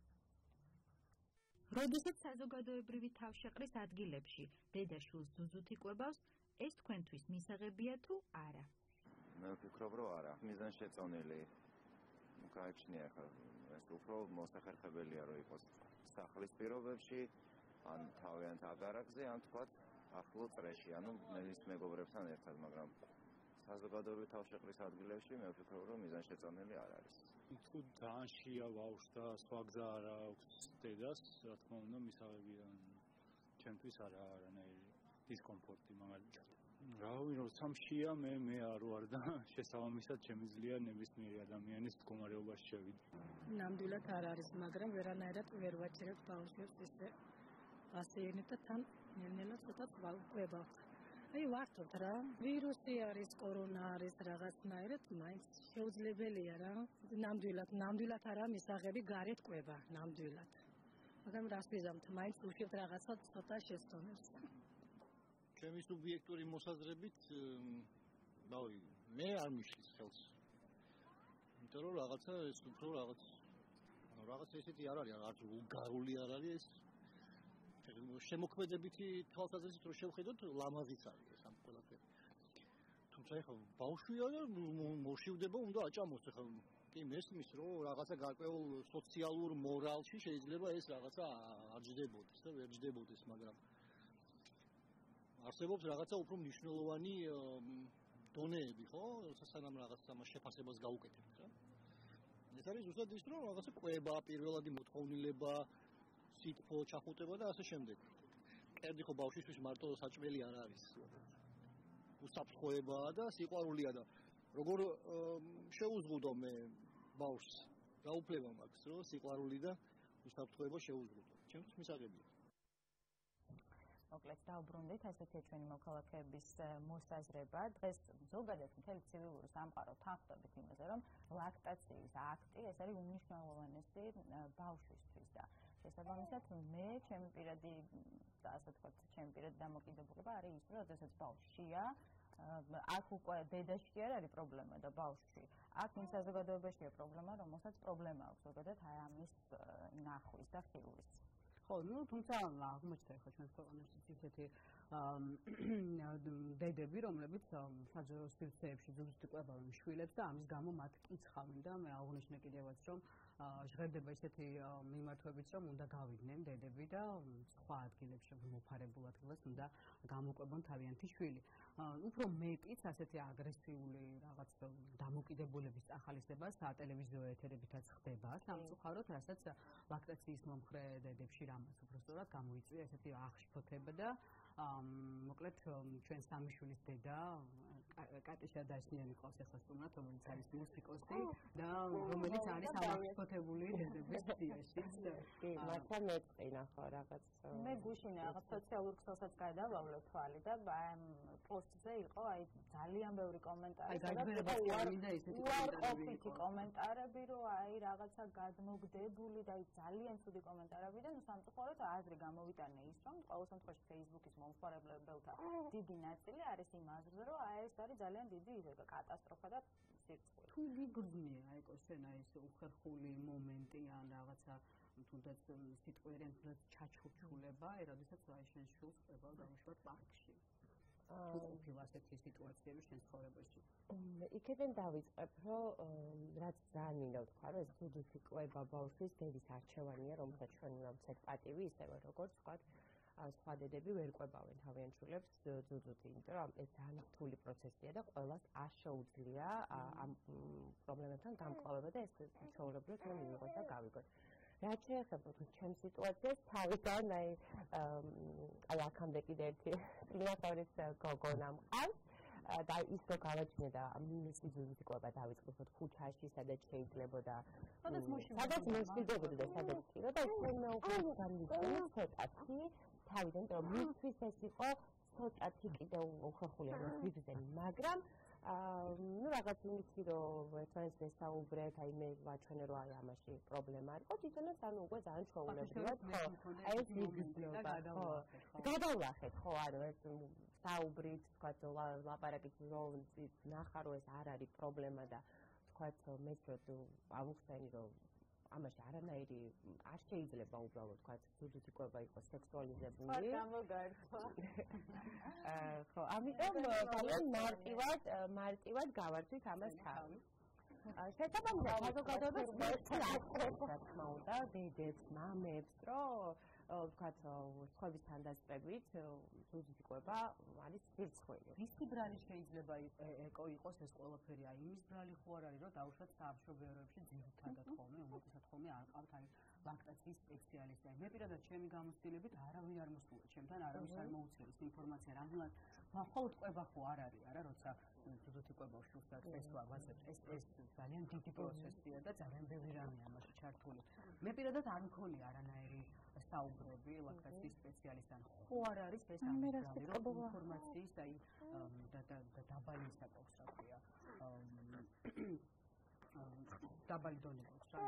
რა თქმა უნდა ეს მოდის ჯერ საზოგადოებისგან, ანუ ხალხისგან და შემდგომ ამას ხელს არ უწყობს არც კლინიკა. შესაძლოა ექიმები რა თქმა უნდა ეუბნებიან დედებს და ისინი უბრალოდ უნებას ვერ გავხსენებთ. მე მგონი ახლა დედებისთვის მოდი აბა დაგვეხმარებ. როგორ არ წინდის არაფერს არ აქვს?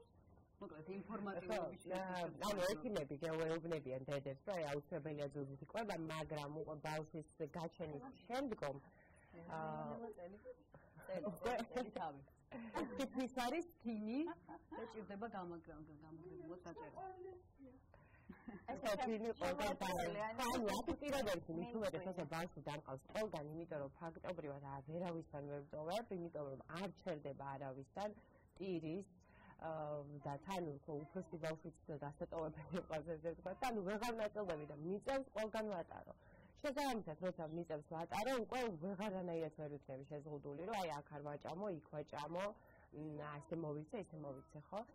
და შესაბამისად, ანუ კლინიკებში როცა უკვე დედა ხდება, მით უმეტეს ახალ დედა გამოუცდელი ჯერ, მისთვის ყველა კლინიკაში არ არის ხომისაჭრომი ამაზე ინფორმაცია. არ ლაქტაციის სპეციალისტები, რაც აუცილებელია ასწავლოსად მოჭიდება, ასწავლოს ის წინასწარ უთხრას მოამზადოს იმ პრობლემების შესახებ, რაც შეიძლება მოხდეს ლაქტაციის დროს.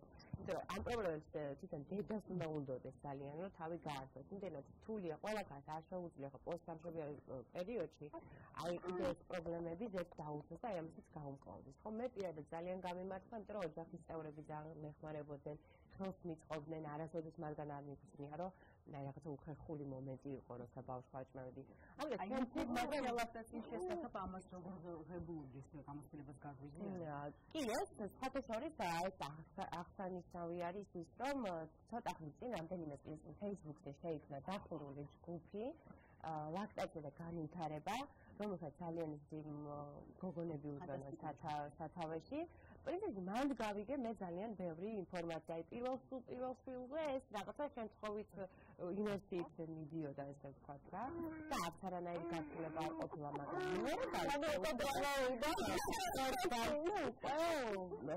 ეს ინფორმაცია და ნუ ეს არის ძალიან კარგი ჯგუფი, რომ ინფორმაცია შეუძლია მიიღოს ყველა დედამ. ყველას არ შეუძლია ხო ინგლისურად ან რუსულად წაიკითხოს რაღაცა გაეცნოს. ამიტომ პირდაპირ ეს ჯგუფი ძალიან ეხმარება დედებს, რომ ლაქტაციასთან დაკავშირებული საკითხები გაიგონ. და მე დარწმუნებული ვარ, ის გოგონები და ახალბედადები, რომლებიც გაიგებენ ამ ინფორმაციას, თუ რაოდენ დიდი მნიშვნელობა აქვს ლაქტაციას დედის და შვილის ცხოვრებაში, მე დარწმუნებული ვარ, რომ უარს არავითარ შემთხვევაში არ იტყვიან, იმიტომ რომ ეს მხოლოდ მე მინდა გაიგოს მაყურებელმა, რომ ეს მხოლოდ კვება არ არის, ეს არის ბავშვის განვითარება, ბავშვის განვითარებისთვის და ჩამოყალიბებისთვის ხელის შეწყობა უკვე პლაცენტის გარეთ. ამიტომ ეს არის ფაქტობრივად, ანუ დედის ძე 5 წუთის წინ არის სისხლი, ეს ყველაფერი სისხლიდან მოდის, ეს არის ცოცხალი მჟღერები, რომლებიც პირდაპირ გადაეცემა. და აღსანიშნავია ის, რომ ის დედის ანუ ისეთი შემადგენლობის არის, რა შემადგენლობას ბავშვს ჭირდება. რა თქმა უნდა, კიდევ დავამატებ, რომ მე მყავს მეგობრები, რომლებიც იმას ვერ შეძლეს ბავშვის ზუზუთი გამოყვება, უნდოდათ, მაგრამ ვერ შეძლეს, არიან ასევე ადამიანები, რომლებიც არ უნდოდათ, რომ რაც შეეძლოთ. მე ვერანაირად ვერ დავაკნინებ, ვერანაირად ვერ მათი არჩევანია პირველ რიგში დედა უნდა იყოს კომფორტულად უნდა ცნობდეს და ამას რა თქმა უნდა საზოგადოებამ უნდა შეუწყოს ხელი თუ სამომავლოდ ჩვენ გვინდა გავზარდოს ჯანმრთელობა. ჩემი პირადი მაგალითად მინდა თქვა, სანამ ორივე ბავშვს ყვებოდი ზუზუთი და სანამ ბავშვები მყავდა ზუზუზე, ერთი რაღაცა წამოხორლებაც კი არ ყოფილა და როგორც კი რამდენიმე წლის შემდეგ და ზუზუ დამიშვა და გადავედით ხელოვნურ ყვებაზე, რაღაცა დაიწყო მე გაციებები და ასე შენ. ხო, ეს ჩვეულებრივია, ანუ როდესაც თქვა ბავშვს რაღაც ანუ ვირუსი აქვს, ანუ ახველებს ან თემინება ან სულ ეს ზუზუ არის პირველი ელექსირი, ესე ვთქვათ, რომ ახსოვს და მით უმეტეს აი დღევანდელ სიტუაციაში, ამ პანდემიის სიტუაციაში აღსანიშნავია ის, რომ ზუზუთი ყვება მაშინაც კი აწყდება, როცა თქვა დედას აქვს კოვიდი და ეს მუდმივი პროცესია, ამას აწყდება და თან ვინდა რომ მოვიწოდოთ ამას თემა დავიწყოთ. ნამდვილად რომ მოვიწოდოთ საზოგადოებას და განსაკუთრებით ქალები უნდა ვიყოთ ერთმანეთის მიმართ სოლიდარულები და ვფიქრობ რომ ძალიან მნიშვნელოვანია ის რომ ამას შევხედოთ როგორც ძალიან მნიშვნელოვან ბავშვის ზრდისთვის აქტს და არა როგორც რაღაცა ინტიმურ რაღაც გაუძლებს. ხო, რაღაცა მე ამ თემასთან დაკავშირებით რაღაც ბოდიშიც მოგვიხადეს ძალიან მისაღებია, ძალიან კარგი იყო, მაგრამ უბრალოდ ეს არის ძალიან სენსიტიური თემა და არის რაღაცა ისეთი საკითხები, რაც ხუმრობაც კი ცოტა გადავიდეთ შემდეგ თემაზე. ეკნორი მუსიკოსი იყო ჩვენი სტუმარი, რომელიც ძალიან მნიშვნელოვან თემაზე ლაქტაციაზე საუბრობს. ახლა შემდეგ თემაზე უნდა გადავიდეთ. იმ დედებს, რომლებიც ხშირად იღებენ წყალს, ბავშვებისთვის, სახელოვნური კვებისთვის ამზადებენ. ალბათ რაღაცა ჩაიდან პრობლემების ექნება, თვითონ რომ რაღაცა ნალექი, რომელსაც ვერანაირად ვერ ვაშორებთ და მელანა ბალაძე მოგვიყვება ეხლა როგორ უნდა გავუმკლავდეთ ამ პრობლემას.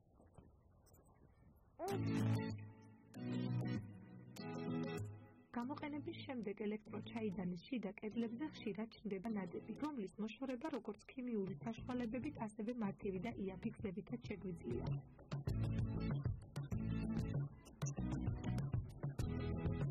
ჩაიდანში ავადუხოთ ნახევარი ლიტრის წყალი. შემდეგ ჩავასხათ ლიმონის წვენი ან გამოვიყენოთ ლიმონჟავად ფხვნილი 1 ან 2 სუფრის კონცი ნადების ინტენსივობიდან გამომდინარე.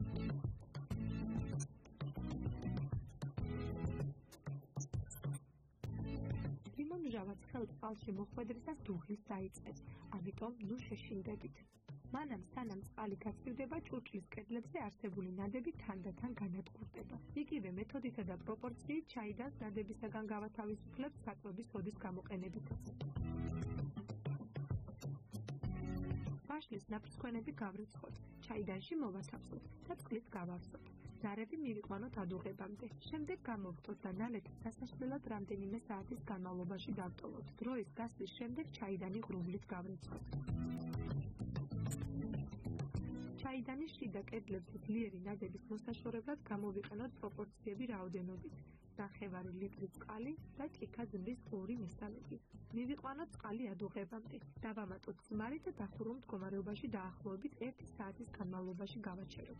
თანდათანობით ნალექი მოშორდება ჩაიდნის კედლებს, ან გახდება უფრო ფხვიერი და მარტივად გაიწმინდება. ერთ-ერთი ხრიკია ჩაიდნის შიდა კედლების გაზიანი სასმელით გაწმენდა. სითხემ ნადების სრულად რომ დაფაროს ჭურჭელში ჩავასხათ არანაკლებ ნახევარი ლიტრი გაზგასული სითხე. ავადუღოთ და ნადების გარბილებამდე 1-2 საათის გავაჩეროთ. შემდეგ გავრიცხოთ ჩვეულებრივად. ნებისმიერი პროცედურის დასრულების შემდეგ გაწმენდით ჩაიდანში სუფთა წყალი ავადუღოთ და გადაგვაროთ.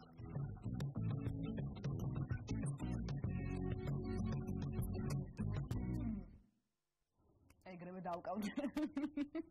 ამ საქმის როგორც კი მივალ სახში მელონა ძალიან დიდი მადლობა და ესმენებით რა თქმა უნდა თეთრ სტუდიას. ნინი, ანი უფროსო. ნინი ზოგარი. ანი როგორი შეგრძნებებით ხარ, აბა? საერთარი ენერგიის გამოხდა პატარა ბაიამ და ისეთი სურნელი ჰქონდა, რომ აი გადმომედო მე მგონი, საოცარი შეგრძნება მართლა, ნუ ჯერჯერობით არ მაქვს ახლა პრაქტიკა და კარგად ვერ დავიჭირეთ. არა, გათხარ სენანი უკვე. ხო, საინტერესოა, მადლობა მელონო, ბაუზის, საინტერესოა შემეცნების სასარგებლოებისთვის. შემეცნებით ქონა, ეხლა კი დემე ზოიძე იმყოფებოდა, და ძველთაობასთან ერთად რაღაცა ცეკვის თავგან ერთი თაობა თაობაში რა ხო არა წინება თი ადამიანის ძველი არა მე ვფიქრობ ძალიან კარგი თაობა ის დემე ნახა და ვისაინტერესო იყო ნახოთ მოკლედ ცეკვის სილეთები ესე ქვია სიუჟეტი და დაგვონდა მოკლედ სიუჟეტები ციკლიდან რა შვება დილის გუნდი მაშინ როცა დილა არ მიყავს ხო ნახოთ დიოსიდობისა მიესალმები დილის ტალღისერტკულ მაყურებელს მოგესალმებით თქვენ სტუდიაში მოკლედ მე ვიყავი ლალისთან ერთად და ლალი სად მოვედით ხო არ იცი აი სტუდია ბითიათში და თამუნაბერიძეა მისი ხელმძღვანელი და თამუნაბერიძემ უნდა იცოდეთ რომ ტელევიზიაშიც აი პირველ დილის გადაცემაში რომელსაც სხივი ერქვა იქ დაიწყო მუშაობა მართალია სხივი ცოტა ხანს ანათებდა ჩვენს ტელევიზიაში მაგრამ მე ის დილის ტალღაში გადაიზარდა და ზუსტად მინდა გითხრათ რომ ძალიან მაგარ ადგილზე ვართ მოსული და რისთვის ვართ ახლა შევთქვი ზუსტად სწორ ადგილას ვართ მოსული და ჩვენ უნდა შევისწავლოთ ძალიან მარტივი მოძრაობებით ცეკვები თამუნა მოდი ჩვენთან ჩვენ მივიდეთ თამუნას მოდი ამოცანა რა არის ახლა დემე ხო უნდა იცოდე იმიტომ რომ მე როცა ყვავდი 90-იან წლებში აი ხა მე რომ არ გამოვჩნდე 90-იან წლებში ჩარჩენილად აი ეს მოძრაობები უნდა მასწავლოთ თქვენ და სადღაც კარგ ადგილას როცა მივალ და ცეკვები დაიწყება მე არ უნდა გამოვიყურებოდე როგორც წარსულიდან შემოპარებული ეს მაგიადეს არ არის ამიტომ თამუნა მოდი ჩვენთან მოდი სტავა დიოსირობისა როგორ ახლა ცოტა მოუწიო ბარემ რაღაცა კარგი ექსპერიმენტი ვართ ჩართული დილიდან კარგია გამოხნებელი ცეკვით დაწყება და მთელი დღის განმავლობაში გაყვება ეს ემოციები რაც სწორია სხეულის ფორმაში იქნება მოდი თამუნა ჩვენთან დიოსირობისა როგორ ახლა დილამშვიდობის მოგესალმებით. ძალიან დიდი მადლობა რომ მოხვედით ჩემთან სტუდიაში. კარგად ავარ. თქვენ როგორ ხართ? კარგად ჩვენივრად. დავით დავიწყოთ ახლა ხო თან გვასწავლე მოძრაობები ჩვენ ვეცდებით რომ აგიყოლიოთ ფეხი. ხო, ეხლა ჯერ არ გაინტერესებთ როგორც ეკვადნეთ, ცოტა მუსიკა რო წამომიწიოთ, მივხვდები, ეხლა გაჩვენებთ როგორც ეკვადნენ მაშინ. ჩემი თანამედროვე ახალგაზრდები 90-იანებში, როცა აკუმულატორზე ვდარდით რაღაცაებს, როცა ეხლა იცით როგორ არის? არ არის შეზღუდული დღევანდელ დღეს, არ არის შეზღუდული, რასაც გვინდა იმას ვაკეთებთ. მაქსიმალურად ვართ თავისუფლები, მოშვებულები, მოდუნებულები, იმიტომ რომ დღევანდელი ეპოქა მოითხოვს აბსოლუტურ თავისუფლებას. არანაირი ჩართოები არ არის, ასე რომ მე შემიძლია ჩემი 90-იანების ილეთები გამოვიყენო. გამოვიყენოთ უფრო პირიქით. ძალიან კარგი, დავიწყეთ. მაგრამ მაინც რაღაცა მასწავლეს. კი, ჩვენ ესეც შეგვიძლია. მოკლედ ცოტა ნერვიულობთ ეს განეწევა ჩვენთვის არ ვიცი იმიტომ რომ უკვე მითხრათ ამუნამ ყველაფერი შეიძლება დავაკეთოთ რაც ჩვენს სულს და გულს ეამება თავარია რიტმი და ტაქტი არ დავკარგოთ და გვინდოდეს ცეკვაში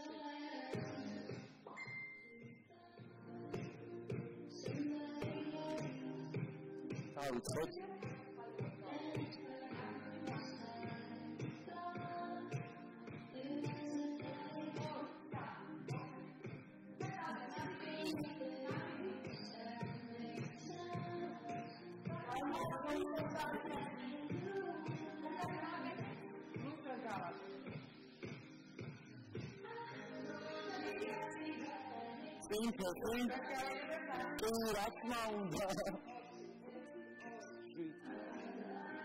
Ეხლა ისე ტრიალებს, ფეხი, ხეზე.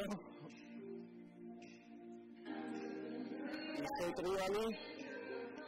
რაღაცა მოგიძებდი.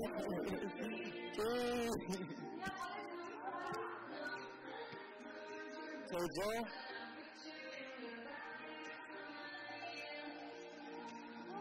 რაღაცა მოგიძებდი.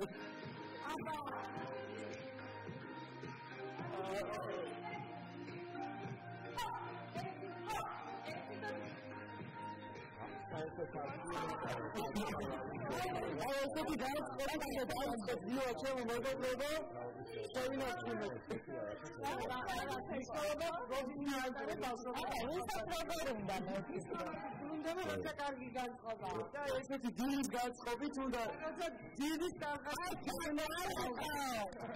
მადლობა ძალიან დიდი თქვენ რო ხართ ესეთი ენერგიულები ესეთი პოზიტიურები ჩვენ ხო ისწავლე ხო ხართ მაყოთი ძალიან დიდი მადლობა დავუსვიდობთ ჩვენს მაყურებელს ჩვენ კი გავაგზავნებთ აი ამ ტემპში ცხოვრებასთან თლიან დღეს დავუსვიდობთ და განსხვავებთ ცოტით წავიდა Saratani vali kontak karnıyla çalışmalarında ben acıyor. Zaten çünkü şey kalıp gidiyor ya. İşte arkadaşlar işte kalıp tanıyor. Mario bak, Mario bak kalkan var. Geçti. Მოდი, სანამ მე ხოლმე სიმღერებსა და სამაგარი ამბავი გავიგე, ხადა აღშეიძლება რა თქვა. ფიგურული სტრიალზე თუ გაიგეთ რამე, ქართულ ფიგურულ სტრიალზე თუ გაიგეთ რამე. ანუ ქართულ ფიგურულ სტრიალს წარმატების შესახებ თუ ხსმენია. მახსოვს, გედევანიშვილი იყო წარმომადგენელი. გედევანიშვილი, ხო, სამწუხაროდ კარგახანია უკვე აღარ ხსნენია მისი წარმატების შესახებ და მოკლედ ოლიმპიური სეზონის ასე მოსამზადებელი ეტაპი მიდის ძალიან მალე ალბათ ამ ოლიმპიადა იქნება და მოკლედ სოჩში რუსეთში ქართველმა მორის ყვითელაშვილმა გრან-პრიზე მოიგო მოკლედ პირველი გრან-პრი და მოკლედ ძალიან დიდი ხნის ლოდინის შემდეგ რაღაცა ქართული ჰიმნი გაჟღერდა ქართული ფიგურული სტრიალის რაღაცა ძალიან ისეთი ისტორიული მორიტა თან პროსტა რუსეთში ჟღერს ქართული ჰიმნი ამაზე მაგარი არაფერი არა სულ რომ რაღაცა ბურთისკენ სვლა იყოს ჩემპიონატი მაგრამ როდესაც ფიგურული სტრიალი და ასეთი მაღალი დონის ტურნირია თან გრან-პრიზე მოკლედ მოდის რუსეთს საქართველოს სახელის ესე ძალიან მაღალ დონეზე გაჟღერებას და ქართული ჰიმნის გაჟღერებას რუსეთში კიდევ ერთგან დაჟღერდა საქართველოს სახელი ღირსეულად სალიბეცია ჩვენთან ერთად გვიამბობს ისრაელში კონკურსის შესახებ საერთაშორისო კონკურსი გაიმართა, სადაც მეორე ადგილზე გახვედი, იყო ძალიან დიდი კონკურენცია, 25 ქვეყანა ღებულობდა მონაწილეობას. ეს იყო ალბათ დისტანციური კონკურსი, ხო, ვიდეო გააგზავნა. მოგვიყევია პირველ რიგში კიდევ ერთხელ მადლობა მოწვევისთვის.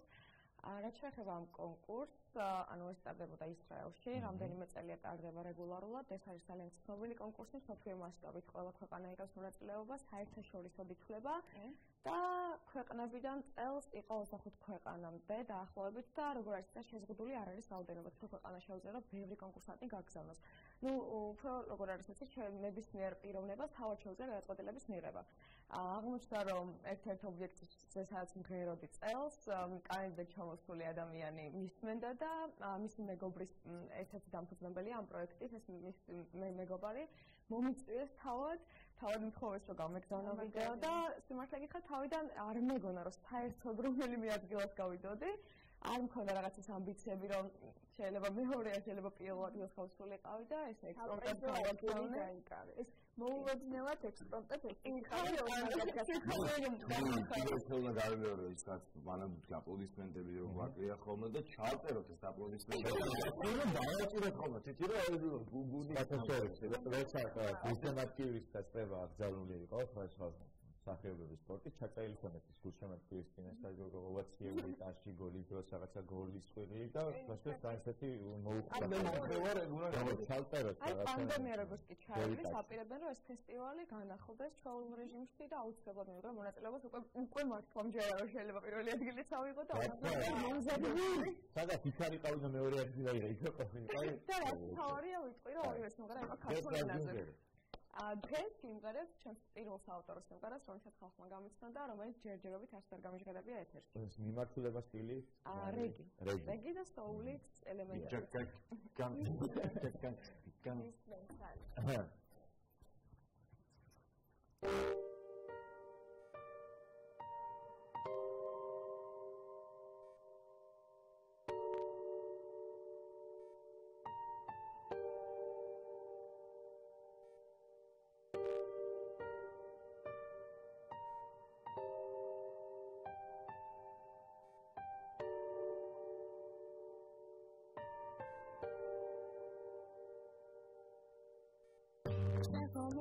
რომ შენამდე მოვა მოგიტან აპრილისიერ ავიტან ყინვას იმას და თოვას კაცება მივეღ რა გამაციეთ მე ვერი ჭადრის სიმღერა ისმის და გულის წერას მიჩნევენ ხარი შენი თანჯიდან აღარჩენს მისთვის შენს გვერდის დილა უღრუბლო არის და მე შენთან მოვალ ისმენ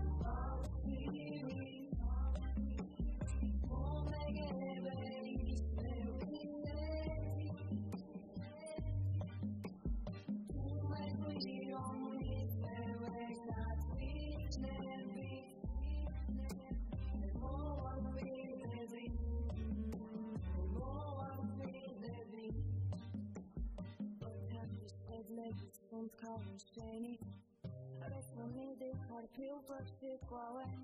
Zabit to where I'm on food out game it. Pushing me tele it watch me talk. Pushing me tele you make way I need say. Almost got for a shiny no baby. I saw I'm singing my fair movie man. Look back to top down and down and see the baby. Change me swap. Meshing in a baby.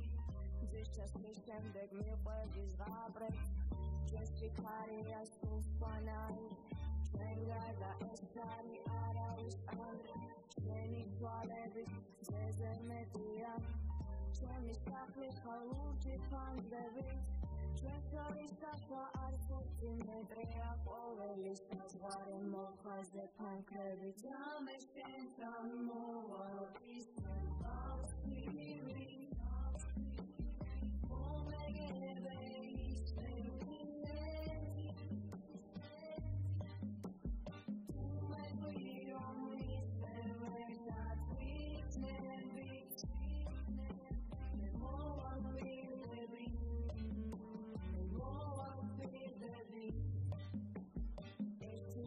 Osle, კიდევ რომ მქონდეს მე ავირჩევდი ისევ შენს ხელებს ყოველ ნაბიჯზე შენი მომუნდე ყოველ ნაბიჯზე შენს თავს მახსენს მინდა წავიღო მე ყოველ ღამით რომ გიყურებდე მრავალი თვალი რომ გიყურებდე მრავალი თვალი მე შენთან მოვა და არა შენამდე მოვალ მოგიტან ყვავილებს ვისხევს შენი ფიქრები მხოლოდ მე მანდე შენი თვალები ასე რომ მინდე შენ გაიძინე მე სჭირდება მე მოგცემ მიზეს ამით თუ სულთვალებში მოგაფრინდება არ შეგეცინდეს რამის დავი შენთან მოვალ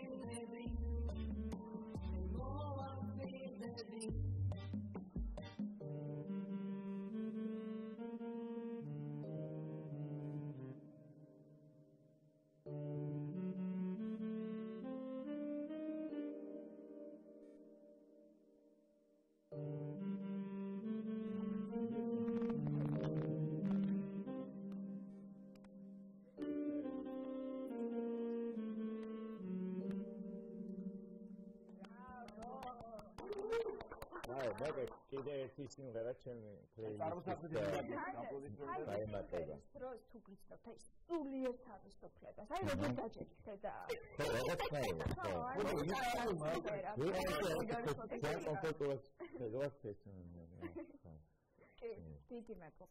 დიდი მადლობა სალის. ეხლა კი ანუ ნაგავეჭის შევეხმიანოთ. შევეხმიანოთ მადლობა სალის და ეხლა ამის შევეხმიანოთ ანა გადახარ ვისთან ერთად ხარ რა თქმა გვიანი დილამშვიდობისა, მოგესალმებით. კაპიტოლიუმის შენობასთან მეგონებს თუმცა დღეს მაყურებლებს. მოკლედ, ჩემი ეს ჩათვა იქნება არ მინდა გაგონება. ძალიან განსხვავებული ყველა იმ ჩათვებისგან, რაც აქამდე მქონია და ხმა გამიწყდა არ მჯერა. ხმა გამიწყდა მართლა არ მჯერა, მოკლედ დღეს არის ეს ჩემი ბოლო ჩათვა დილის ტალღაში. მე უნდა დავუმშვიდობო ჩვენს ტელემაყურებლებს. ძალიან დიდი მადლობა, რომ ამდენი ხნის განმავლობაში ესე მანევრირებდით. კომპლიმენტებით, არ ვიცი, ზარებით, მოკლე ტექსტურის ეტყობინებებით. ძალიან დიდი მადლობა თქვენ ამ ყველაფერთვის. მადლობა რომ გვიყურებდით. მადლობა რომ მიყურებდით, მადლობა რომ გვერდით მოდექით ყოველთვის. მე თქვენს ხარდაჭერას და მუხტს მართლა ყოველთვის გრძნობდი. ვაიმე, არ მეგონა ესეთი რაღაც უნდა მემართება და მართლა. მოკლედ, თითქმის 3 წელი გავიდა, რაც პირდაპირ ეთერში ვარ და 3 წელს დიდი ხანია ვარ ტელევიზიაში. რამდენიმე ადამიანს უნდა გადავუხადო განსაკუთრებული მადლობა ჩვენს თანამშრომლებს. მარია, ძალიან დიდი მადლობა შენ და იცი რატომაც. მადლობა, ძალიან დიდი, ძალიან ბევრი რაღაც მასწავლე ჩემე. განსაკუთრებული მადლობა უნდა გადავუხადო არაჩვეულებრივ და განუმეორებელ რამდენიმე ადამიანს. ეს არის გიორგი მურვანიძე, ბაჩო გურაბანიძე და ბერდია კუტუბიძე. ძალიან დიდი მადლობა თქვენ რომ დაიჯერეთ მაშინ ჩემი როცა არავის ჯეროდა და მომეცით შანსი და იმედი მაქვს რომ მეც ეს შანსი არ გავუშვი ხელიდან და რა იმედები თუ გქონდათ ჩემზე დამყარებული ეს იმედები ნაწილობრივ მაინც გაგიმართმეთ. ბოლოს კი პირდაპირ ეთერი არის ჩემი ყველაზე დიდი ესე ვთქვათ არ ვიცი რა აი მიზიდულობა ვგიჟდები მე ამ ყველაფერს ვგიჟდები მე ამ ლიზაზე რომ ვუყურებ და ნუ არ ვიცი რა მემართება ვერ წარმოვიდგენთ ალბათ გრძნობდით კიდეც მთელი ამ პერიოდის განმავლობაში მაგრამ სულ ვამბობდი ჩემი თანამშრომლებმა იციან რომ ძირითადი საქმე რასაც ჩვენ ვაკეთებთ საერთოდ ყველაფერი ძირითადი მთავარი ამბავი არის ოპერატორი იმიტომ რომ მე ოპერატორებმა მასწავლეს, მე მონტაჟერებმა მასწავლეს და ნიკოლოზ კაჭარავა ძალიან გთხოვ, მინდა რომ მოხვიდეთ ჩემთან, ძალიან გთხოვ, მოდი, იმიტომ რომ მინდა რომ ყველას ესე სულ რო გახსენებ ხოლმე, ყველას გავაცნო შენი თავი და ისე გადაგიხადო. ძალიან დიდი მადლობა, იმიტომ რომ რასაც ჩვენი მაყურებლები ხედავდნენ, ძირითადად იყო შენი დასახურება და ძალიან დიდი მადლობა რომ მიძლებდი მთელი ამ ხნის განმავლობაში და მადლობა რომ ესეთი ფანტასტიკური კადრებით მანებიურებდი მეც და რა თქმა უნდა ჩვენს მაყურებლებსაც ძალიან მიყვარხარ და მადლობა შენ ძალიან მადლობა შენ ყველაფერთვის ამ 3 წლისთვის მადლობა რომ მიზრადი მაგრამ რო იცოდეთ კადრის მიღმა ფარასანას მეძახდა კი მადლობა და რო იცოდეთ აი ეს არის ის ადამიანი ვისი კადრებითაც ყოველთვის ესე მოხიბურა ორი ადამიანი რომლებსაც აი ძალიან უყვართ თავისი პროფესია ახალი თაობა და ანი მიგუწევდა ჩვენ ყოველთვის ერთმანეთი უსა ეხლა გვესმოდა ჩვენ ყოველთვის ერთმანეთი მადლობა ნიკოლოზ ამისთვის პირველივე ჩართვა ჩემთან ერთად იყო პირველივე სიუჟეტი ჩემთან იყო და რაც ბოლო თუ დავარქმევთ არის დღეს ნიკოლოზი ობიექტური მიზეზების გამო არ უნდა ყოფილიყო და ძალიან ვთხოვე და მეთქი აი პირველი ჩართვა ერთად გავაკეთეთ პირველი სიუჟეტი ერთად გადავიღეთ და აუცილებლად მინდა რომ ბოლო ჩართვას გქონდა ერთად და მადლობა შენ ყველაფერს ახალი ეტაპი გაქვს ცხოვრებაში და მე წარმატებას გისურვებ მადლობა ძალიან დიდი კი ბატონო მადლობა არის ჩემი ძალიან დიდი სიყვარული თუმცა ხანდახან ძალიან დიდ სიყვარულს უნდა განვეშოროთ რომ უდიდეს სიყვარულს შევხვდეთ ძალიან დიდი მადლობა თქვენ ყველას ძალიან დიდი მადლობა უკლებლივ ყველას მადლობა ტელევიზიას მადლობა ჩვენს თანამშრომლებს იმ თანამშრომლებს რომლებიც საერთოდ არ ჩანან და ძალიან ბევრს შრომობენ რომ ჩვენ გამოვიჩნდეთ და კარგად გამოვიჩნდეთ ხოლმე მადლობა და კარგად ძალიან გვიყვარხარ და უკეთესი მომავალი გელოდება ბევრად უკეთესი მომავალი და შენ ხარ უნიკიერესი უენერგიულესი და ძალიან მაგარი გოგო და შენ აუცილებლად კიდევ ბევრ რამეს ეტყვი ჩვენ საზოგადოებას და რაც მთავარია შენ აუცილებლად იქნები ჩვენი ხშირი